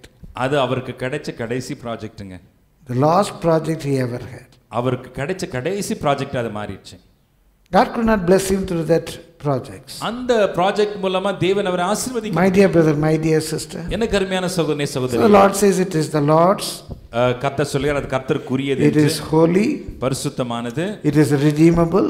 அது மீட்டுக்கொள்ளத்தக்கது. It is not the choice of the giver. அது கொடுக்கிறவருடைய விருப்பம் இல்லை. It is not immutable. அது மாற்றக்கூடாதது. So the practice is becoming a law, and the law begets regulations. இப்பொழுது பழக்கமானது ஒரு சட்டமாக மாறுது. சட்டத்திலிருந்து சட்ட விதிமுறைகள் ஒழுங்குமுறைகள் தோன்றுகிறது. Leviticus chapter 27. லேவியராகமம் 27. That's the last chapter. அதுதான் கடைசி அதிகாரம். And this is the last commandment. இதுதான் கடைசி கட்டளை. In the last verse the Lord says, கடைசி வசனத்திலே கர்த்தர் சொல்லுகிறார், these are the commandments which the Lord commanded Moses for the children of Israel in Mount Sinai. இஸ்ரவேல் புத்திரருக்கு சொல்லும்படி கர்த்தர் சீனாய் மலையிலே மோசேக்கு விதித்த கட்டளைகள் இவைகளே. You should not add to it, you should not deduct from it. அதோடு கூட நீங்க கூட்டவும் கூடாது, நீங்க குறைக்கவும் கூடாது. And regulation number 5. ஐந்தாவது விதிமுறை. In Numbers 18:21. என்னாகமம் 18:21. Numbers 18:21. என்னாகமம் 18:21. And behold, I have given the children of Levi all the 10th of Israel for an inheritance, for their service which they serve, even the service of the tabernacle of the congregation. இதோ லேவியின் புத்திரர் ஆசரிப்பு கூடாரத்தின் பணிவிடையை செய்கிற அவர்களுடைய வேலைக்காக இஸ்ரவேலுக்குள்ளவை எல்லாவற்றிலும் தசம பாகத்தை அவர்களுக்கு சுதந்திரமாக கொடுத்தேன். My dear brother, my dear sister, எனக்கு அன்பான சகோதரனே சகோதரியே, it is for the service of the tabernacle of the congregation. அது ஆசரிப்பு கூடாரத்தின் பணிவிடைக்காக. The literal meaning is அவர் எழுத்தின்படியான பொருள், where the people congregate to worship the Lord. எங்கே கர்த்தரை ஆராதிக்கும்படி ஜனங்கள் கூடி வருகிறார்களோ, and those who do the service in that congregation. அந்த கூடி வருகையிலே வேலை செய்கிறவர்கள். Is that congregation? அது கூடி வரவு. It is the tabernacle of the congregation. அது கூடி வரவின் கூடாரமா இருக்கிறது. Today it's the hall of congregation. இன்றைக்கு இது கூடி வருகை கூடிய ஒரு இடமாக ஒரு ஸ்தலமாக இருக்கு. அரங்கமாக இருக்கு. அரங்கமாக இருக்கு. It's a hall of where people congregate to worship the Lord. அது கர்த்தரை ஆராதிக்க ஜனங்கள் கூடி வரும் ஒரு அரங்கமாக இருக்கிறது. And here we do the service to the people who congregate in the hall. இங்கேயும் இந்த அரங்கத்திலே கூடி வருவர்களுக்கு நாங்கள் ஊழியம் செய்கிறோம். We say prayer house. அது ஜெப வீடு என்று சொல்லுகிறோம். A house of prayer. அது ஜெப வீடு. Where people congregate. ஜனங்கள் கூடி வருகிறார்கள். It was a tabernacle then. அந்த நாட்களில் அது ஒரு கூடாரம், ஆசரிப்பு கூடாரம். The tabernacle of the congregation.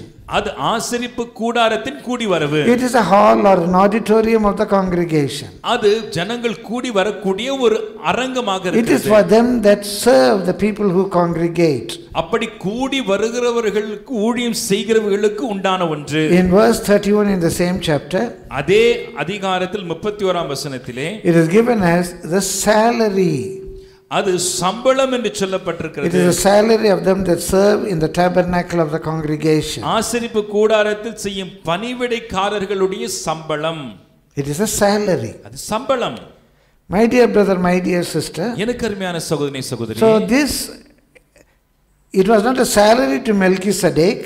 அது மெல்கிசேதேக்குக்கு கொடுத்த சம்பளம் அல்ல. We don't know how Jacob was giving. யாக்கோபு எப்படி கொடுத்தார் என்று தெரியவில்லை. And the days of Joseph, யோசேப்பின் நாட்களில் the double tithing became a blessing to the people of the world. அந்த 2 மடங்கு தசம பாகம் உலக ஜனத்திற்கே ஆசீர்வாதமாய் மாறியது. Now the Lord gives an order. இப்பொழுது கர்த்தர் ஒரு ஒழுக்கத்தை கொண்டு வருகிறார். They become a nation. They got an order of service. இப்பொழுது ஒரு தேசமாய் மாறினதனால அவர்களுக்கு ஒரு ஆராதனை முறைமை வருகிறது. So he gives the regulations. இப்பொழுது சட்ட திட்டங்கள் விதிமுறைகள். It is for their service. அது ஊழியத்திற்கு. One day one brother came to me. ஒரு நாள் என்னை ஒரு சகோதரன் சந்திக்க வந்தார். He is a good Hindu brother. ஒரு நல்ல ஒரு இந்து சகோதரன். And he told me, அவர் என்ன பார்த்து சொன்னார், I don't give anything to the pusari. நான் பூசாரிக்கெல்லாம் ஒண்ணும் தர மாட்டேன். By the front of the temple there may be some beggars. I give money to the beggars. அந்த கோயிலுக்கு முன்னாடி சில பிச்சைக்காரங்க இருப்பாங்க, அவங்களுக்கு கொஞ்சம் காசு கொடுப்பேன் அவ்வளவுதான். I said, நீ சாமி கும்பிடுவியா? நான் கேட்டேன், நீங்க சாமி கும்பிடுவியா? Yes. ஆமாமா கும்பிடுவேன். Why should I give to the pusari? சரி, நான் ஏங்க பூசாரி கொடுக்கணும்? Fat fellow. குண்டானாள். There are beggars. அங்க பிச்சைக்காரங்க இருக்காங்க. I asked him, நான் கேட்டேன், do you go to the temple to worship? சாமி கும்பிட தானே நீ கோயிலுக்கு போற? Yes. ஆமா. Will the temple be open? கோயில் திறந்திருக்கா? Yes. ஆமா. Somebody must have sprinkled water there. யாரோ அந்த இடத்துல வந்து தண்ணி தெளிக்கணும் இல்லையா? Yes. ஆமா. கோலம் எல்லாம் போட்டிருப்பாங்களா? கோலம் போட்டிருப்பாங்களா? Yes. ஆமா. They anoint the statue that God and they clean the place. அந்த இடத்துல சுத்தமா வச்சு அந்த அபிஷேகம் எல்லாம் பண்றாங்களா? Yes. ஆமா. And they have the Deeparadhana to show you the Murti. அந்த இடத்துல அவங்க தீபார்த்தனை எல்லாம் ஒன்னு காமிக்கறாங்களா? Yes. ஆமா. What do you give him? இப்ப நீ அவனுக்கு என்ன தர? Somebody used to keep the temple open for you. யாராவது ஒருத்தன் அந்த கோயிலை உனக்கு திறந்து வைக்கணும் இல்லையா? Somebody has to clean the place. அந்த கோயிலை சுத்தமா வச்சுக்கணும் இல்லையா? Somebody has to show you the Murti which is in darkness. அங்க இருள்ல இருக்கிற அந்த விக்கிரகத்தை உனக்கு காமிக்கணும் இல்லையா? அப்பதான் நீ சாமி கும்பிட முடியும். அவனுக்கு என்ன பண்றேன்னு கேட்டு. He put his head down. தலையை கவிழ்த்து கொண்டார். நீ சாமி கும்பிடணும்னா யாரோ இத்தனை வேலை செய்றாங்க, அவனுக்கு நீ என்ன பண்றன்னு கேட்ட. So God gives a salary to the people, those who serve in the tabernacle of congregation. ஆசரிப்பு கூடாரத்தில் கூடி வருகிறவர்களுடைய இடத்திலே பணி செய்கிறவர்களுக்கு தேவன் சம்பளம் கொடுக்கிறார். The சம்பளம் God gives, கர்த்தர் கொடுக்கிற இந்த சம்பளம், it is from the congregation. அது கூடி வருகையிலிருந்து வருகிறது. It is the tithes. அது தசம பாகத்திலிருந்து 1/10. 10%. Sometimes they say, சில சமயம் சொல்லுவாங்க, oh, pastor gets more. பாஸ்டருக்கு ரொம்ப வருதுங்க. I'll tell you a simple arithmetic. ஒரு சாதாரண கணக்கு சொல்றேன். The 12 sons for Jacob. யாக்கோபுக்கு 12 குமாரர்கள். There are 12 tribes. 12 கோத்திரம். Now the law is given. ஒரு பிரமாணம் கொடுக்கப்பட்டது. Levi should not do any work. Levi ஒரு பணியும் செய்யக்கூடாது. He should not have field. அவனுக்கு வயல் நிலங்கள் He should not இருக்கக்கூடாது. have farm. அவனுக்கு விளைச்சல் இருக்கக்கூடாது. He should not have flock. அவனுக்கு மந்த He இருக்கக்கூடாது. should not go for fishing. அவன் மீன் பிடிக்க போக கூடாது. He should only do the sacred work. அவன் கர்த்தருடைய ஆலயத்திற்குண்டான பணியை மட்டும் தான் செய்யணும். Everybody give 1,000 to you. ஒவ்வொருவரும் அவருக்கு 10ல 1 கொடுக்கறான்னு வெச்சு. Just imagine every fellow gets 10,000 rupees. ஒவ்வொருவருக்கும் 10,000 ரூபாய் வருதுன்னு நினைச்சு. Reuben get 10,000 rupees. ரூபனுக்கு 10,000 Judah ரூபாய். 10,000 rupees. யூதாக்கு 10,000 ரூபாய். Naphtali 10,000 rupees. நப்தலிக்கு 10,000 ரூபாய். Issachar 10,000 rupees. இசக்காருக்கு 10,000 ரூபாய். So everybody is bringing 1,000 to Levi. ஒவ்வொருவரும் 1000 ரூபாய் லேவிக்கு கொண்டு வராங்க. So 11 fellows bring each 1,000 rupees to Levi. 11 பேர் ஆளாளுக்கு 1000 ரூபாய் கொண்டு வராங்க. So how much is in the hand of Levi? இப்போ லேவி கையில எவ்வளவு இருக்கு? எவ்வளவு? 11,000. 11,000 ரூபாய். ஜூடா கையில 9,000. வாங்க உங்களை யார் வேணாங்கிற? யாரா வேணாங்கிறோமா பிரதர்? லேவி கையில் 11,000 ரூபாய் இருக்குன்னு கணக்கு தெரியுதுல்ல? வாங்க.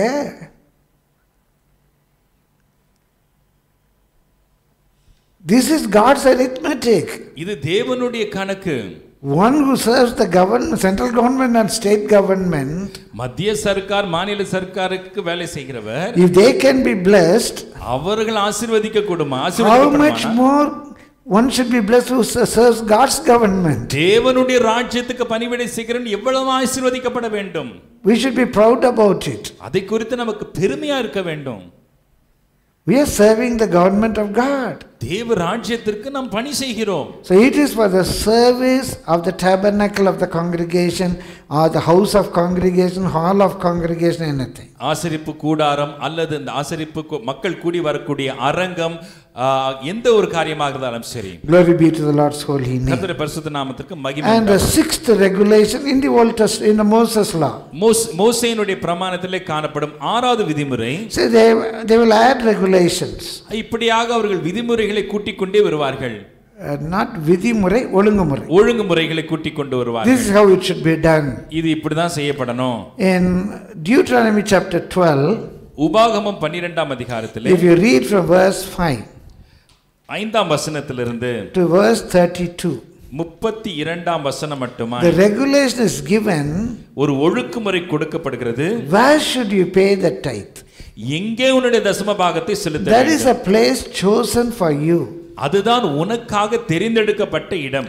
And in Tamil it is beautifully said in verse 5, அந்த இடத்தை நாடி போய். தமிழில மிக அழகா இருக்கிறது. அந்த அவருடைய வாசஸ்தலத்தை நாடி அங்கே போய். You go to that place. அந்த இடத்திற்கு போ. And you read the whole passage. வேத முழு பகுதியை வாசித்து பாருங்க. There you pay your tithes. அங்கே உன்னுடைய தசம பாகத்தை செலுத்து. In verse 13 I think, 13ஆம் வசனம் என்று நினைக்கிறேன். in Tamil it says, தமிழில சொல்லப்பட்டிருக்குது. in English it is not in every place that thou seest. ஆங்கிலத்தில் நீ போகிற இடமெல்லாம், தமிழ்ல கண்ட இடமெல்லாம் நீ உன் சர்வாங்க தகன பலிகளை, கண்ட இடமெல்லாம் போய் கொடுக்காத. கண்ட இடமெல்லாம் போய் கொடுக்காதீங்க. இங்க பார்த்து அங்க பார்த்து இந்த ஒளி அந்த ஒளியை நீ கொடுக்காத. உனக்காக கதை குறித்த ஒரு இடம் இருக்கும். See, in the New Testament, புதிய ஏற்பாட்டிலே, it is come that everywhere we can worship the Lord. எல்லா இடத்திலும் கர்த்தரை ஆராதிக்கலாம்னு இருக்கு. When it says everywhere we can worship the Lord, எங்கும் கர்த்தரை தொழுது கொள்ளலாம் என்று சொல்லுது. It means we doesn't need to go to Jerusalem. அதனுடைய பொருள் என்ன?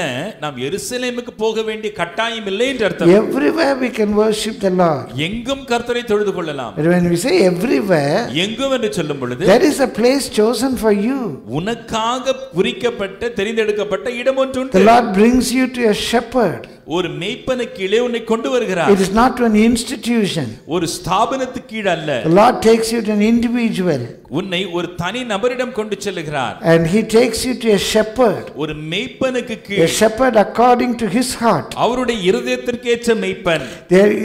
An institution, ஒரு ஸ்தாபனத்தில் it is a non-living organism. அது ஜீவன் இல்லாத ஒரு பிறவி. We call that an organization. அதை நாம் ஒரு ஸ்தாபனம் என்று சொல்லுகிறோம். It doesn't have life. அதுக்கு ஜீவன் இல்ல. It doesn't have life. அதுக்கு உயிர் இல்ல. But it's only a shepherd who can lead you. ஆனால் ஒரு மேய்ப்பர் தான் உன்னை வழிநடத்த The Lord is bringing you here. கர்த்தர் உங்களை இங்கே கொண்டு You are வருகிறார். not worried whether it's Carmel or Bethel or Zion. அதுக்கு கர்மேலா பெத்தேலா சையனா என்ன பேர் வேணா இருக்கட்டும். The Lord is taking you to a shepherd. ஒரு மேய்ப்பனுக்கு கீழே கர்த்தர் உன்னை கூட்டிக் கொண்டு செல்கிறார். An organization ஒரு ஸ்தாபனம் can never be used to lead us. அதை நம்மை வழிநடத்துவதற்கு ஒரு ஸ்தாபனம் நம்மை உதவி செய்யாது. You think about any organization, எந்த ஒரு ஸ்தாபனத்தை யோசிச்சு பாருங்க. that God must have used an individual at one point of time. அந்த ஸ்தாபனத்தில் இருக்கக்கூடிய ஒரு தனி மனிதனை தேவன் பயன்படுத்தி இருப்பார். See, once the Lord used Luther. ஒரு காலகட்டத்திலே லூதர் அவர்களை தேவன் He பயன்படுத்தினார். came out of an organization. அவர் ஒரு ஸ்தாபனத்திலிருந்து வெளியேறி வந்தவர். He never established a church. அவர் ஒரு சபையை ஸ்தாபிக்கல. He stood for the truth. சத்தியத்திற்காக நின்றார். He stood for the truth. சத்தியத்திற்காக நின்றவர். But today, இன்றைக்கோ Luther and Lutherans no contact. லூதருக்கும் லூதரனுக்கும் சம்பந்தமே இல்லை. Luther was baptized in waters. Luther அவர்கள் தண்ணீரில் ஞானஸ்தானம் எடுத்தார். And Luther received the Holy Spirit. Martin Luther அவர்கள் பரிசுத்தாவியை He பெற்றுக்கொண்டார். had the gift of speaking in tongues. அவருக்கு அந்நிய பாஷை பேசுகிற I have read that. நான் இதை வாசிச்சிருக்கிறேன். And he had a gift of prophecy. தீர்க்கதரிசன வர இருந்தது. Today, இன்னைக்கு if Martin Luther will go to a Lutheran church, they may not even permit him to preach. Martin Luther அவர்கள் ஒரு Lutheran சபைக்குள்ள போனார், அவர் பிரசங்க மேடை கூட அவர் தர மாட்டாங்க. From the Church of England, England சபையிலிருந்து the Lord used John Wesley. John Wesley அவர்களை தேவன் பயன்படுத்தினார். His method was different. அவருடைய முறைமை வேறுபட்டிருந்தது. It was not the Church of England order of service. அது இங்கிலாந்து சபையினுடைய ஆராதனை முறைமையா இருக்கவில்லை. So they worshipped in a different method. அவர்கள் வேறே முறையிலே ஆராதித்தார்கள். They are called Methodists. அவர்களை நாம் இன்றைக்கு மெத்தடிஸ்ட் என்று சொல்றோம். And a group from them were called Wesleyans. அதிலிருந்து பிரிந்து வந்த குழுவினர்கள் வெஸ்லியன்ஸ் என்று. As we said, DMK, Anna DMK. DMK, Anna DMK ன்னு சொல்றது போல Methodist, Wesleyans. Methodist, Wesleyans. Just imagine John Wesley comes today. கொஞ்சம் யோசிச்சு பாருங்க, ஜான் வெஸ்லி இன்னைக்கு வராரு. Will he be accepted either in Methodist or Wesleyans? ஒரு மெத்தடிஸ்ட் சபையில அவரை ஏத்துக்கொள்வாங்க இல்ல வெஸ்லி சபையில அவரை ஏத்துக்கொள்வாங்க. Even in our days, நம்முடைய நாட்களிலேயும் the ministry of Pastor Sundaram ஐயாவினுடைய ஊழியம் is much different from the ministry of that organization. அந்த சபையினுடைய ஊழியத்தை காட்டிலும் வேறுபட்டு இருக்கிறது. My dear brother, my dear sister, எனக்கு அருமையான சகோதரனே சகோதரி, God uses individuals. தேவன் தனி நபர்களை The பயன்படுத்துகிறார். Lord brings you to a shepherd, ஒரு மேய்ப்பனுக்கு கீழாக அவர் உங்களை கொண்டு வருகிறார். a place chosen for you. உங்களுக்காக Maybe தெரிந்தெடுக்கப்பட்ட coming from Punamalli, பூந்தமல்லியில இருந்து வரலாம், or coming from Pattabiram, பட்டாபிராம்ல இருந்து or வரலாம், coming from Vandalur, வண்டலூர்ல இருந்து வரலாம், or coming from Minju. மீஞ்சூர்ல இருந்து வரலாம். You come all the way, you come and congregate. அங்கிருந்து இங்க வந்து நம்ம கூடி The வருகிறோம். place God has chosen for you. கர்த்தர் உங்களுக்கென்று தெரிந்தெடுக்கப்பட்ட ஸ்தலம். Coming all the way from Medavakkam, மேடவாக்கத்துல இருந்து வரீங்க, Velaichal, வேளச்சேரியில all are இருந்து here now. நீங்க எல்லாம் நீங்க இங்க தான் இருக்கீங்க. My dear brother, my dear sister, எனக்கு அருமையான சகோதரனே சகோதரியே, not in all the places you see. இன்னைக்கு கண்ட இடமெல்லாம் என்றல்ல. That was in the worship of other religion. அது புறமத ஆராதனை முறையில அப்படி இருக்கலாம். Wherever they may see a statue, எங்கெல்லாம் உங்க விக்கிரகத்தை பாப்பாங்களோ, they just worship God and go. அந்த சிலையை வணங்கிட்டு போயிடுவாங்க. But God has chosen a place for us to congregate. ஆனா நாம் கூடி வரும்படிக்கு தேவன் ஒரு இடத்தை So தெரிந்தெடுத்திருக்கிறார். the regulation, அந்த ஒழுக்கமுறை it is to that place. அந்த இடம் என்றாகிறது. To that place. அந்த இடம். And what is the purpose of it? அதனுடைய நோக்கம் என்ன? In Deuteronomy chapter 14, உபாகமம் 14ஆம் அதிகாரத்தில் verses 22 and 23. 20 23 The வசனம். 8th part of the regulation. அந்த ஒழுக்க முறையின் 8வது அம்சம். It is for you to know whether you fear God or not. நீ கர்த்தருக்கு பயப்படுகிறாயா இல்லையா என்பதை நீ அறிந்து கொள்ளும் It பொருட்டு. is for you to know whether you fear God or not. நீ கர்த்தருக்கு பயப்படுகிறாயா இல்லையா என்பதை நீ அறிந்து கொள்ளும் பொருட்டு. You are bringing you say this is the 10th you are bringing a lamb for offering. பலி செலுத்த நீ ஒரு ஆட்டுக்குட்டியை கொண்டு வர. And the priest may say no, it is not good. ஆசாரியன் சொல்லலாம் இல்ல இல்ல ஆட்டுக்குட்டி சரியில்லை. He can say it is blind or it is lame. குருடா இருக்கு மொடமா இருக்குன்னு சொல்லலாம். But when you bring the 10th, ஆனா 10ல ஒன்று கொண்டு வரும் பொழுது the priest doesn't know whether it was the 10th or it is the 20th. அந்த ஆசாரியனுக்கு அது தெரியாது 10ஆவதா அல்லது 20ஆவதா. It is the 11th or the 12th. அது 11ஆவதா இல்ல 12ஆவதா. The priest doesn't know. ஆசாரியனுக்கு அது தெரியாது. When you are paying your tithe, ஆனா தசமபாகம் கொடுக்கும் பொழுது the priest may not know. ஆசாரியனுக்கு தெரியாது. You know. உனக்கு தெரியும். You know. உனக்கு தெரியும். Is it really the 10th or not? அது தசமபாகம் தானா இல்லையா? This is the first fruit or not? இது முதற் பலனா இல்லையா? My dear brother, my dear sister. எனக்கு அருமையான சகோதரனே சகோதரி. In this regulation, இந்த ஒழுக்க முறையில் it is for you to know whether you fear God or not. நீ கர்த்தருக்கு பயப்படுகிறாயா இல்லையா என்பதை நீ அறிந்து கொள்ளும் There was பொருட்டு. no regulation for Abraham. ஆபிரகாமுக்கு அந்த ஒழுக்க முறை இல்ல. Jacob. யாக்கோபுக்கு. But there was a regulation in the days of Joseph. ஆனா யோசேப்பின் நாட்களிலே ஒரு ஒழுக்க முறை வந்தது. Where to give? எங்கே கொடுக்கணும்? It should be in the storehouse or treasury of the king. அந்த ராஜாவினுடைய களஞ்சியத்திலே. Now in the days of Moses, மோசேயின் நாட்களில் when they became a structured nation, அவர்கள் ஒரு கட்டமைப்புள்ள ஒரு தேசமாக மாறின and பொழுது it's also a theosophic nation, அது ஒரு பக்தி மார்க்கமான ஒரு இறை வழிபாடு ஒரு இறை வழிபாடுள்ள ஒரு தேசமாய் மாறும் பொழுது when it was become there was theocracy, God was giving a structure how even they should pay their tithes. இறைவனால் நடத்தப்பட்ட ஒரு ஆட்சி இருக்கும் பொழுதே கர்த்தர் எப்படி தசமபாகம் கொடுக்க வேண்டும் என்கிற சட்டமுறைகளை கொடுக்கிறார். It is the Lord's. அது கர்த்தருக்குரியது. It is holy. பரிசுத்தமானது. It is not the choice of the giver. அது கொடுக்கிறவருடைய விருப்பம் அல்ல. It is not redeemable. அது it is not redeemable. Redeemable. அது மீட்க I'm sorry. It is redeemable. அது மீட்க கூடியது. And it is immutable. அது மாறாதது. And you should give in the place God has chosen for you. கர்த்தர் உங்களுக்கென்று தெரிந்தெடுத்த இடத்தில் இது கொடுக்க வேண்டும். It is the salary for the service of the priest in the tabernacle of congregation. ஜனங்கள் கூடி வரும் ஆசரிப்பு கூடாரத்தின் பணிவிடைக்காரர்களுக்கு உண்டான சம்பளம். So this was a type of a broad regulations given to them. இதுதான் ஒரு அகண்ட ஒரு ஒழுக்க முறைகளாய் காணப்பட்டது. Number 4. நான்காவது. The first one in the ancient. முதலாவது பண்டைய காலத்திலே. Number 2 in the days in the life of patriarchs. இரண்டாவது முற்பிதாக்களின் காலத்திலே. Number 3 in the law. மூன்றாவது நியாயப்பிரமாணம். Number 4. நான்காவது. What was the practice? நடைமுறை எதுவாக இருந்தது? In practice. நடைமுறையில்.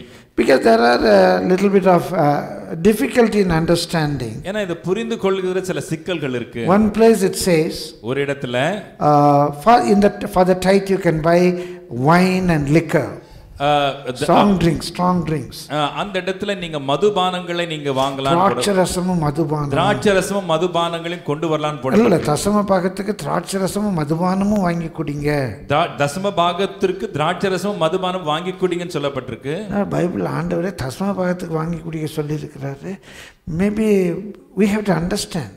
நாம் இதை புரிந்து கொள்ள வேண்டும். Number 1. முதலாவது. Wherever you read the word மதுபானம் in Tamil, வேதத்துல எங்கெல்லாம் மதுபானம் என்று வாசிக்கிறீங்களோ, don't think about strong liquor. அது இன்னைக்கு இருக்கிற ஒருவேளை நம்ம குடிக்கிற சாராயம் நீங்க நினைக்க வேண்டாம். It is not சாராயம், brandy, whiskey. அது சாராயம், பிராண்டி, விஸ்கி எல்லாம் அதெல்லாம் நினைக்க வேண்டாம். மதுபானம் means, மதுபானம் என்றால் it's a very simple word. ரொம்ப சாதாரண வார்த்தைங்க. மது means sweet. மது என்றால் இனிப்பானது. மது means sweet. மதுரமானது. பானம் means drink. பானம் என்றால் நம்ம குடிக்கக்கூடிய மதுபானம் means இனிய பானம்னு அர்த்தம். மதுரமான அல்லது இனிமையான மதுரமான பானம். மதுரமான பானம். Whenever you read in the Bible மதுபானம், எங்கெல்லாம் மதுபானம் வாசிக்கிறீங்களோ, it doesn't exactly mean what we say liquor மதுபானம் today. இன்றைக்கு நம்ம சாராயம், விஸ்கி, பிராண்டின்னு சொல்ற பொருளை எடுக்காதீங்க. That மதுபானம் is not at all மதுரம். அந்த மதுபானம் நாம் உண்மையாகவே மதுரம்னு சொல்ல முடியாது. I don't know the taste. I have never tasted it. நான் அதை ருசி பார்க்கல, அதெல்லாம் எனக்கு தெரியாது. So what the Lord said, கர்த்தர் என்ன சொல்றார்? you can take wine or some sweet drinks. ஒன்னு திராட்சை ரசம் இல்ல ஏதாவது இனிப்பான பானத்தை நீ எடுத்துக்கொள்ளலாம். Coca-Cola, thumbs up, Coca-Cola, thumbs up, coffee, tea, double sugar. What does it actually mean? அதனுடைய பொருள் என்ன? So there's some difference of opinions. சில கருத்து வேறுபாடுகள் உண்டு. I'm giving that concise from 4 sources. அது 4 ஆதாரங்களிலிருந்து வருகிறது. One is from Eastern Bible Dictionary. ஒன்று ஈஸ்டர்ன் வேதாகம அகராதியிலிருந்து. Number 2, Fastest Bible Dictionary. இரண்டாவது ஃபாஸ்டஸ்ட் வேதாகம அகராதியிலிருந்து. Number 3, International Standard Bible Encyclopedia. மூன்றாவது இன்டர்நேஷனல் ஸ்டாண்டர்ட் பைபிள் வேதாகம களஞ்சியத்திலிருந்து. Number 4, Smith Bible Dictionary. நான்காவது ஸ்மித் வேதாகம அகராதியிலிருந்து. What was their practice? அவர்களுடைய பழக்க வழக்கங்கள் எப்படி இருந்தது? They were separating 3 tithes. அவர்கள் 3 தசம பாகங்களை பிரித்தெடுத்தார்கள். And the first tithe is called the Lord's tithe. முதலாவது பிரித்தெடுக்கப்படுகிற தசம பாகம் கர்த்தருக்குரிய தசம பாகம். The Lord's tithe. கர்த்தருடைய தசம பாகம். That is to the priests and to the Levites, for those who are doing the service in the tabernacle of congregation. ஆசரிப்பு கூடார பணியில் ஈடுபட்டிருக்கிற ஆசாரியர்களுக்கு லேவிகளுக்கு உரியது. Number 2, இரண்டாவது is called the festival tithe. பண்டிகை கால தசம பாகம். They were not congregating every week like us. அவங்க நம்மள போல வாரம் கூடி வர மாட்டாங்க. They were maybe once in a year. வருஷத்துல ஒரு முறை தான். Sometimes thrice in a year. சில சமயங்கள் வருஷத்தில் 3 முறை. No, I'm sorry. 3 times, once in 3 years. 3 வருஷத்துக்கு ஒரு முறை. Once in 3 years they will come. 3 வருஷத்துக்கு ஒரு முறை கூடி வருவாங்க. They have to come all the way from Nazareth. நாசரேத்துல இருந்து அவங்க வரணும். So for their journey, அவங்களுடைய பிரயாணத்துக்கு, for their food, சாப்பாட்டுக்கு, everything they have to keep an amount. அதுக்கெல்லாம் அவங்க ஒரு பணத்தை ஒதுக்கி வைக்கணும். That is called their festival tithe. அதுதான் பண்டிகை தசம பாகம். So when they come to the temple, they buy grape juice, they buy food, they buy some sweet drinks. ஆலயத்துக்கு வரும்போது பழங்க வாங்கலாம், திராட்சை ரசம் வாங்கலாம், இனிப்பான பானங்களை வாங்கலாம். It is for the festival tithe. அது பண்டிகை கால தசம பாகம். And number 3, மூன்றாவது, it is the tithe for the poor. அது ஏழைகளுடைய தசம பாகம். Tithe for the poor. ஏழைகளின் தசம பாகம். So when they come for the feast, அவங்க பண்டிகைக்கு வரும் பொழுது, just imagine you have to go to we can say Kanyakumari for feast.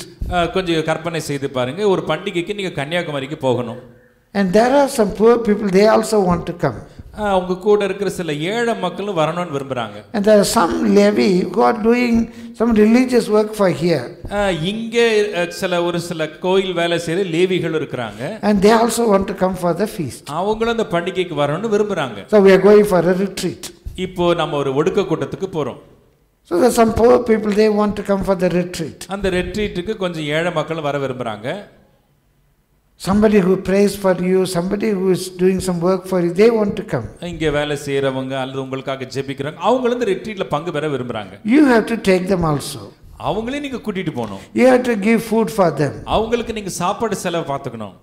You have to give their conveyance. அவங்களுடைய போக்குவரத்து செலவு கவனிக்கணும். So keep some amount for that. அதுக்குன்னு ஒரு தொகை ஒதுக்கி வைக்கிறது. So one tithe for the Lord, 10ல் 1 கர்த்தருக்குரியது.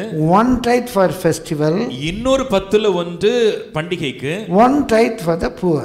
இன்னொரு 10ல் 1 ஏழை மக்களுக்கு. என்ன பாஸ்டர், ஒரு தசம பாகமே தலை சுத்துது, நீங்க 3 தசம பாகம் எங்க போறது நாங்க? Just imagine today.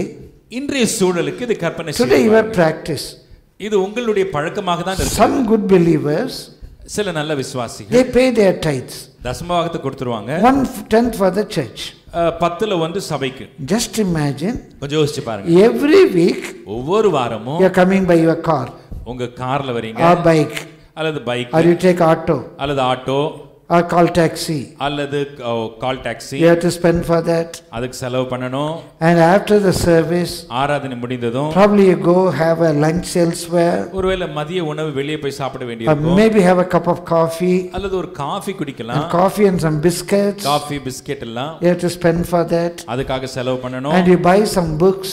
சில புத்தகங்கள் or வாங்கலாம், some CDs, அல்லது சில ஒளிப்பேழைகள் வாங்கலாம், just to improve your spiritual life. உங்களுடைய ஆவிக்குரிய ஜீவனுடைய முன்னேற்றத்திற்கு. So you are spending for that. அதுக்காக செலவு பண்றீங்க. Number 3, மூன்றாவது, you are giving to the poor people. ஏழை மக்களுக்கு கொடுக்குறீங்க. You support many other ministries, மற்ற ஊழியங்களை தாங்குறீங்க, missionary works, மிஷனரி வேலைகள், and you are spending for that. அதுக்காக நீங்க செலவு பண்றீங்க. Just imagine, கொஞ்சம் கற்பனை செய்து பாருங்க. you calculate all these 3, இதெல்லாம் நீங்க கணக்கு போட்டு பாத்தீங்கன்னா approximately it will reach that. கிட்டத்தட்ட இது அந்த அளவுக்கு தான் இருக்கும். But in practice, how they were taking these tithes? ஆனா நடைமுறையில வழக்கத்துல அவங்க எப்படி எடுத்தாங்க? Suppose somebody's income is 10,000 rupees. ஒருவருடைய வருமானம் 10,000 எடுத்துக்கொள்ளுங்க. 1,000 for the tabernacle of congregation service. 1000 ரூபாய் ஆசிரிப்பு கூடார பணிவிடையாளர்களுக்கு. In that 9,000 rupees, மீதம் இருக்கிற 9,000ல 900 rupees, 9,000 ரூபாய் they take it for their conveyance and their festival things. அவர்களுடைய போக்குவரத்து செலவு, பண்டிகை கால செலவுக்கு எடுத்துக்கொள்வாங்க. If you don't separate, நீங்க பிரிக்காவிட்டால் probably that day you may not have money for your petrol. You may not have money for your petrol. ஒருவேளை அன்னைக்கு உங்களுக்கு பெட்ரோல் செலவுக்கு காசு இல்லாம You போயிடும். may not be able to come to the church. சபைக்கு உங்களால வர முடியாது. ஏன் வரல? பெட்ரோல் காசு இல்ல. But in your income, if you know how to keep a fund for going to the church, ஆனா உங்களுடைய வருமானத்துல சபைக்கு போக வரதுக்கு ஒரு பணத்தை உங்களால ஒதுக்கி வைக்க முடியுமானால் it will be easier for you. அது உங்களுக்கு எளிதா இருக்கும். It will be easier for you. ரொம்ப எளிதா இருக்கும். And அது மட்டுமல்ல, to help other ministries and those who are in need. தேவையில இருக்கிறவங்களுக்கு உதவி செய்யறது, மற்ற ஊழியங்களை தாங்கிறது. The poor doesn't mean beggars. ஏழைகள் சொல்லும்போது பிச்சைக்காரன் எடுக்காதீங்க. The biblical word poor means வேதத்திலே ஏழைகள் என்று சொல்லும் பொழுது those who are in need. தேவையில் இருக்கும் மக்கள்.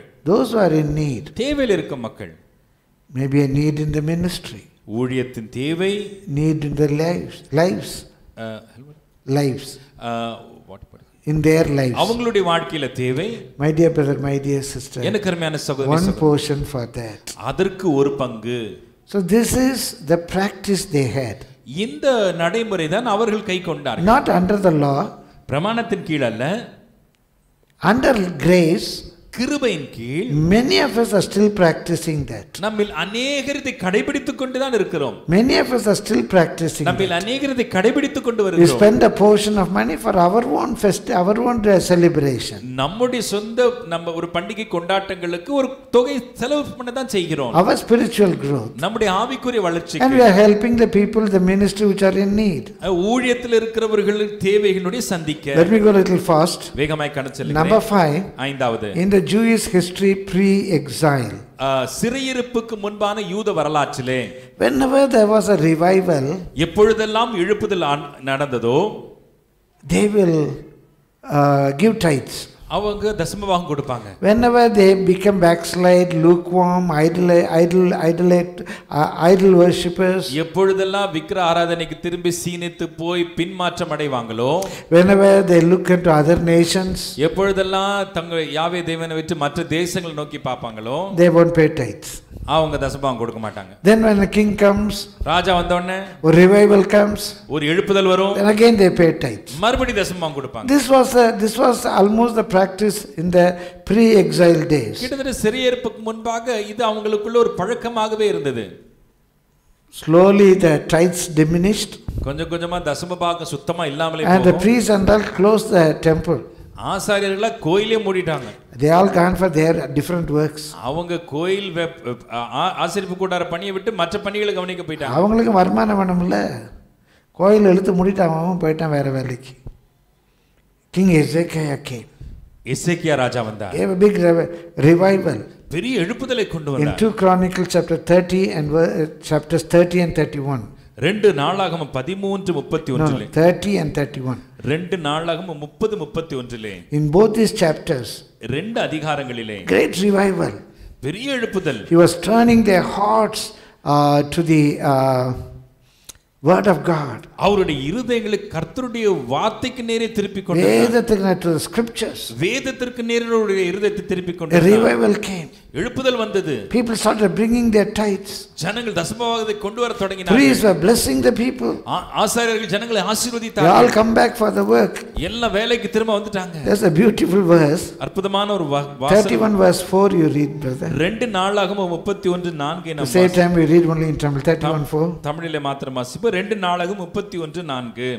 ஆசாரியரும் லேவியரும் கர்த்தருடைய நியாயப்பிரமாணத்தை உற்சாகமாய் கைக்கொள்ளும்படி அவர்களுக்குரிய பாகத்தை கொடுக்க ஜனங்களுக்கும் எருசலேமின் குடிகளுக்கும் கட்டளையிட்டான். ஒழுங்கா ஆசாரியர் கொடுக்க வேண்டியதை கொடுங்கப்பா, அவங்களும் உற்சாகமா வேலை செய்யணும்ல, கொடுக்கறத கொண்டு வந்து கொடுப்பா அப்படின்னு சொன்னான்.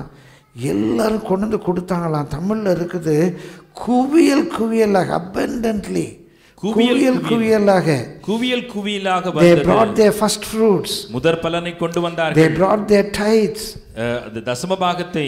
and in verse 10 10ஆம் வசனத்தில் the priest tells the king, ஆசாரியன் ராஜாவிடத்தில் சொல்லுகிறார், we all had everything fully satisfied, எல்லாம் திருப்தி அடைந்து விட்டது, we had enough to eat, சாப்பிறதுக்கு போதுமானது உண்டு, left plenty, இன்னமும் மிச்சமும் இருக்கிறது.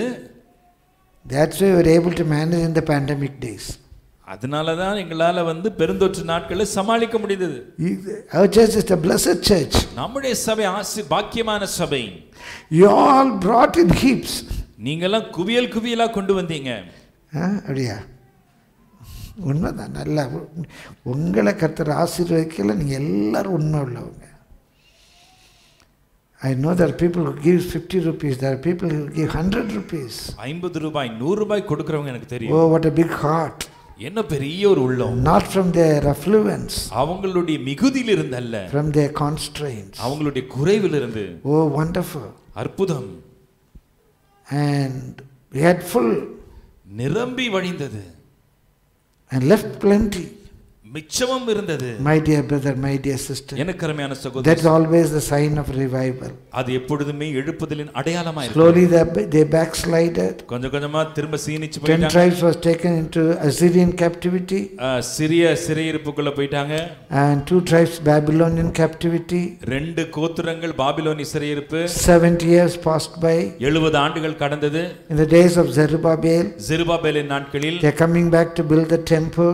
மறுபடியும் ஆலயத்தை கட்ட வராங்க. Ezra was restoring the temple worship. இப்பொழுது ஆலய ஆராதனை முறைமை எஸ்ரா மறுபடியும் புதுப்பித்துக் கொண்டிருந்தார். Later comes Nehemiah. பின்பு நெகேமியா So வருகிறார். in the post exile time, சிறையிருப்புக்கு பின்னான நாட்களில் Nehemiah revives tithing, நெகேமியா தசம பாகத்தை மறுபடியும் புதுப்பிக்கிறார். and he gives more regulations on that. அவர் இன்னும் கூடுதலான ஒழுங்குமுறைகளை அறிமுகப்படுத்துகிறார். Tithing was revived. தசம பாகம் புதுப்பிக்கப்பட்டது. Number 7, ஏழாவது, in the books of prophets, தீர்க்க தரிசன ஆகமங்களிலே, especially in the book of Malachi, விசேஷமாய் மல்கியாவின் that ஆகமத்திலே, is the last book in the Old Testament. வேதத்திலே இருக்கும் கடைசி பழைய ஏற்பாட்டில் காணப்படும் கடைசி They say it's a bridge between the Old Testament and the New Testament. It's a bridge between the Old Testament and the New Testament. பழைய ஏற்பாட்டுக்கும் புதிய ஏற்பாட்டுக்கும் இருக்கக்கூடிய ஒரு பாலமாய் இருக்கிறது. And it more prepares the way for the church. சபைக்குண்டான வழியை அது From the ஆயத்தப்படுத்துகிறது. Jewish religion to the church. யூத முறையிலிருந்து சபைக்கு. And we read about John the Baptist ministry, Jesus ministry, etc. யோவான் ஸ்நானகனுடைய ஊழியம், இயேசுவின் ஊழியத்தை குறித்தெல்லாம் நாம் வாசிக்கிறோம். In that book, அந்த நூலிலே it speaks very strong about tithing. மிக தெளிவாய் மிக உறுதியாய் தசம பாகத்தை குறித்து That சொல்லப்பட்டிருக்கிறது. practice was not there. அப்பொழுது அந்த பழக்கம் இல்ல. You are robbing God. தேவனை நீங்கள் கொள்ளையாடுகிறீர்கள். That is why this type of curses. அதனால தான் இப்படிப்பட்ட சாபங்கள். So it's preparing for the New Testament. அது புதிய ஏற்பாட்டுக்குண்டான So what 7 things we saw? 7 காரியங்களை What கவனித்தோம். was in the ancient, பண்டைய in the காலத்திலே, days of the patriarchs, முற்பிதாக்களின் காலத்திலே, and the days of the law? பிரமாணத்தின் What are the காலத்திலே, regulations in the law? ஒழுங்குமுறை, பிரமாணத்தின் ஒழுங்குமுறைகள், And what was in practice? நடைமுறையில் என்ன இருந்தது? And in the Jewish history pre-exile, Jewish history post-exile, சிறையிருப்புக்கு முன்பான யூத வரலாற்றிலும் சிறையிருப்புக்கு பின்னான யூத in வரலாற்றிலேயும், the books of the prophecies. தீர்க்க தரிசன ஆகமங்களில், Now you may have question. You may have a question. ஒருவேளை உங்களுக்கு ஒரு கேள்வி எழும்பலாம். It's all right, it's all right, it's all right. சரி சரி சரி நீங்க சொல்றதெல்லாம் சரி. It's all the Old Testament, pastor. இது எல்லாமே பழைய ஏற்பாடு தானே pastor. We want to know what is the practice today. சரி இன்னைக்கு என்ன வழக்கம் pastor? What did Jesus say in the Gospels? இயேசு சுவிசேஷ நூல்களில் என்ன சொல்லியிருக்கார்? What is the apostolic teaching? அப்போஸ்தல உபதேசம் என்ன சொல்லுது? What is the practice of the church? சபையினுடைய நடைமுறை They're just going on talking about the Old Testament. பழைய ஏற்பாட்டு குறித்தே சொல்லிட்டு இருக்கீங்களே. What is in the New Testament? புதிய ஏற்பாட்டில் என்ன இருக்கு? God willing, I'll tell you next week. கர்த்தருக்கு சித்தமான அடுத்த வாரம் சொல்றேன். My dear brother, my dear sister. எனக்கு அருமையான சகோதரனே சகோதரி. Some people say, சிலர் சொல்வதுண்டு. oh, it's only in the Old Testament. அது பழைய ஏற்பாட்டில தான் இருக்கு. It's only in the Old Testament. பழைய ஏற்பாட்டில தான்.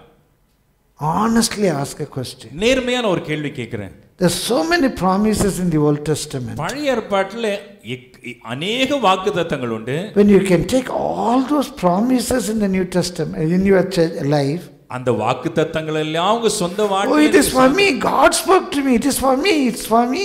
எனக்கு ஏன்ட்ட ஆண்டவர் பேசினார், எனக்கிட்ட ஆண்டவர் சொன்னார். Those promises are not in the New Testament. அந்த வாக்குத்தத்தங்கள் புதிய ஏற்பாட்டில் இல்லையே.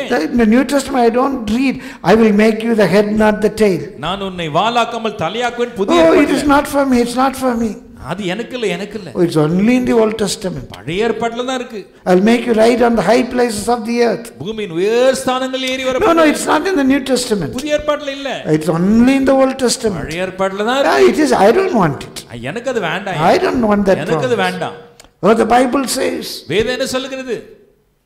I will be with you when you cross the rivers. நீ ஆறுகளை கடக்கும் பொழுது நான் when you pass through the fire, I will be with you. அக்கினியை கடக்கும் பொழுது நீ வேகாதிருப்பாய். I don't want that. I don't want that. எனக்கு அந்த வாக்குத்தத்தம் வேண்டாம். It is in the Old Testament. பழைய ஏற்பாட்டில் இருக்குயா. Are we honest? உண்மையா நேர்மையா இருக்குமா? When we want to have the promises of the Old Testament, பழைய ஏற்பாட்டு வாக்குத்தத்தங்கள் எல்லாம் நமக்கு வேண்டும்னு சொல்லும் பொழுது, and the practice of giving a tithe, you won't say it's only in the Old Testament, not the New Testament. தசமபாகம் கொடுக்கிற முறைமையை குறித்து சொல்லும் பொழுது அது பழைய ஏற்பாட்டில தான் இருக்கு, புதிய ஏற்பாட்டில இல்லன்னு சொல்லலாமா? This promises, Jesus never said, I will make you the head not the tail. இயேசு ஒரு வாக்குத்தத்தம் கொடுக்கலையே உங்களை வாலாக்காமல் தலையாக்குவேன்ட்டு. You want that promise? அந்த வாக்குத்தத்தம் உங்களுக்கு வேணும். And there were so many promises which are given to Jacob. யாக்கோபுக்கு கொடுத்த இன்னும் ஏராளமான வாக்குத்தத்தங்கள். The promises given to Israel. இஸ்ரவேலுக்கு கொடுத்த வாக்குத்தத்தங்கள். And you don't want to have the commandments given to Israel. ஆனா இஸ்ரவேலுக்கு கொடுத்த கட்டளைகள் உங்களுக்கு வேண்டாம். That shows how honest we are. நாம எவ்வளவு நேர்மையா இருக்கோம்ன்றதை வெளிப்படுத்து. My dear brother, my dear sister. எனக்கு அன்பான சகோதரனே சகோதரி. Nevertheless, as a pastor, I will be showing to you what the Bible says in the New Testament also.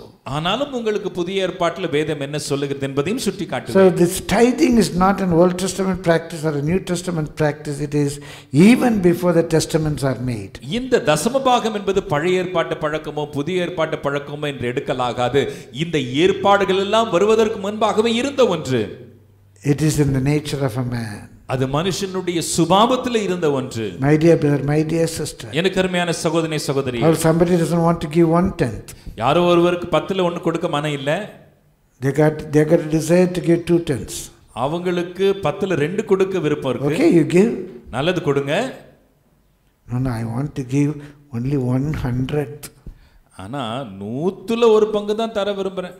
I give only 1,000th. 1000ல 1 பங்கு தான் நான் தருவேன். I want to give something. ஏதோ ஒன்று கொடுக்க விரும்புறேன். That shows your nature. அது உங்களுடைய தன்மையை காண்பிக்கிறது. That shows your nature. அது உங்களுடைய சுபாவத்தை காண்பிக்குது. That's simple. ரொம்ப எளிது. My dear brother, my dear sister. எனக்கு அன்பான சகோதரனே சகோதரியே. The Lord has spoken to you. கர்த்தர் உங்களோடு பேசியிருக்கிறார். The Lord wants to bless you. கர்த்தர் உங்களை ஆசீர்வதிக்க விரும்புகிறார். It is not for his need. அது அவருடைய தேவைக்கு இல்லை. And you all know me very well, so I can say openly. என்னை பற்றி உங்களுக்கு மிகவும் நன்றாக தெரியும், அதனால் நான் வெளியரங்கமாய் சொல்ல முடியும். It is as if I am talking to my family, I am talking to you. நான் என் குடும்ப அங்கத்தினரோடு பேசுறது போல நான் பேசிட்டு இருக்கிறேன். It's only for your blessing. அது உங்களுடைய ஆசீர்வாதம். I lack no good thing. எனக்கு ஒரு நன்மையும் குறைபடவில்லை. The day one when I came for the ministry, this is the revelation. ஊழியத்திற்கு வந்த முதல் நாளிலிருந்து நான் பெற்றுக்கொண்ட வெளிப்பாடு இதுதான். My pastor didn't call me for the ministry. God called me for the ministry. இந்த ஊழியத்துக்கு போதகர் என்னை அழைக்கவில்லை, கர்த்தர் என்னை அழைத்தார். Neither a board has called me for a ministry. எந்த ஒரு வாரியமோ என்னை ஊழியத்திற்கு அழைக்கவில்லை.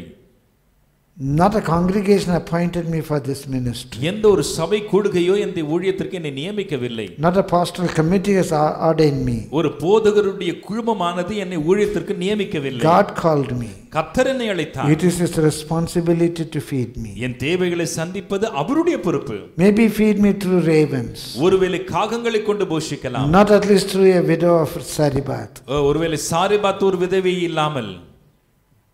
Even ravens are not there. Widow of Sariphat is not there.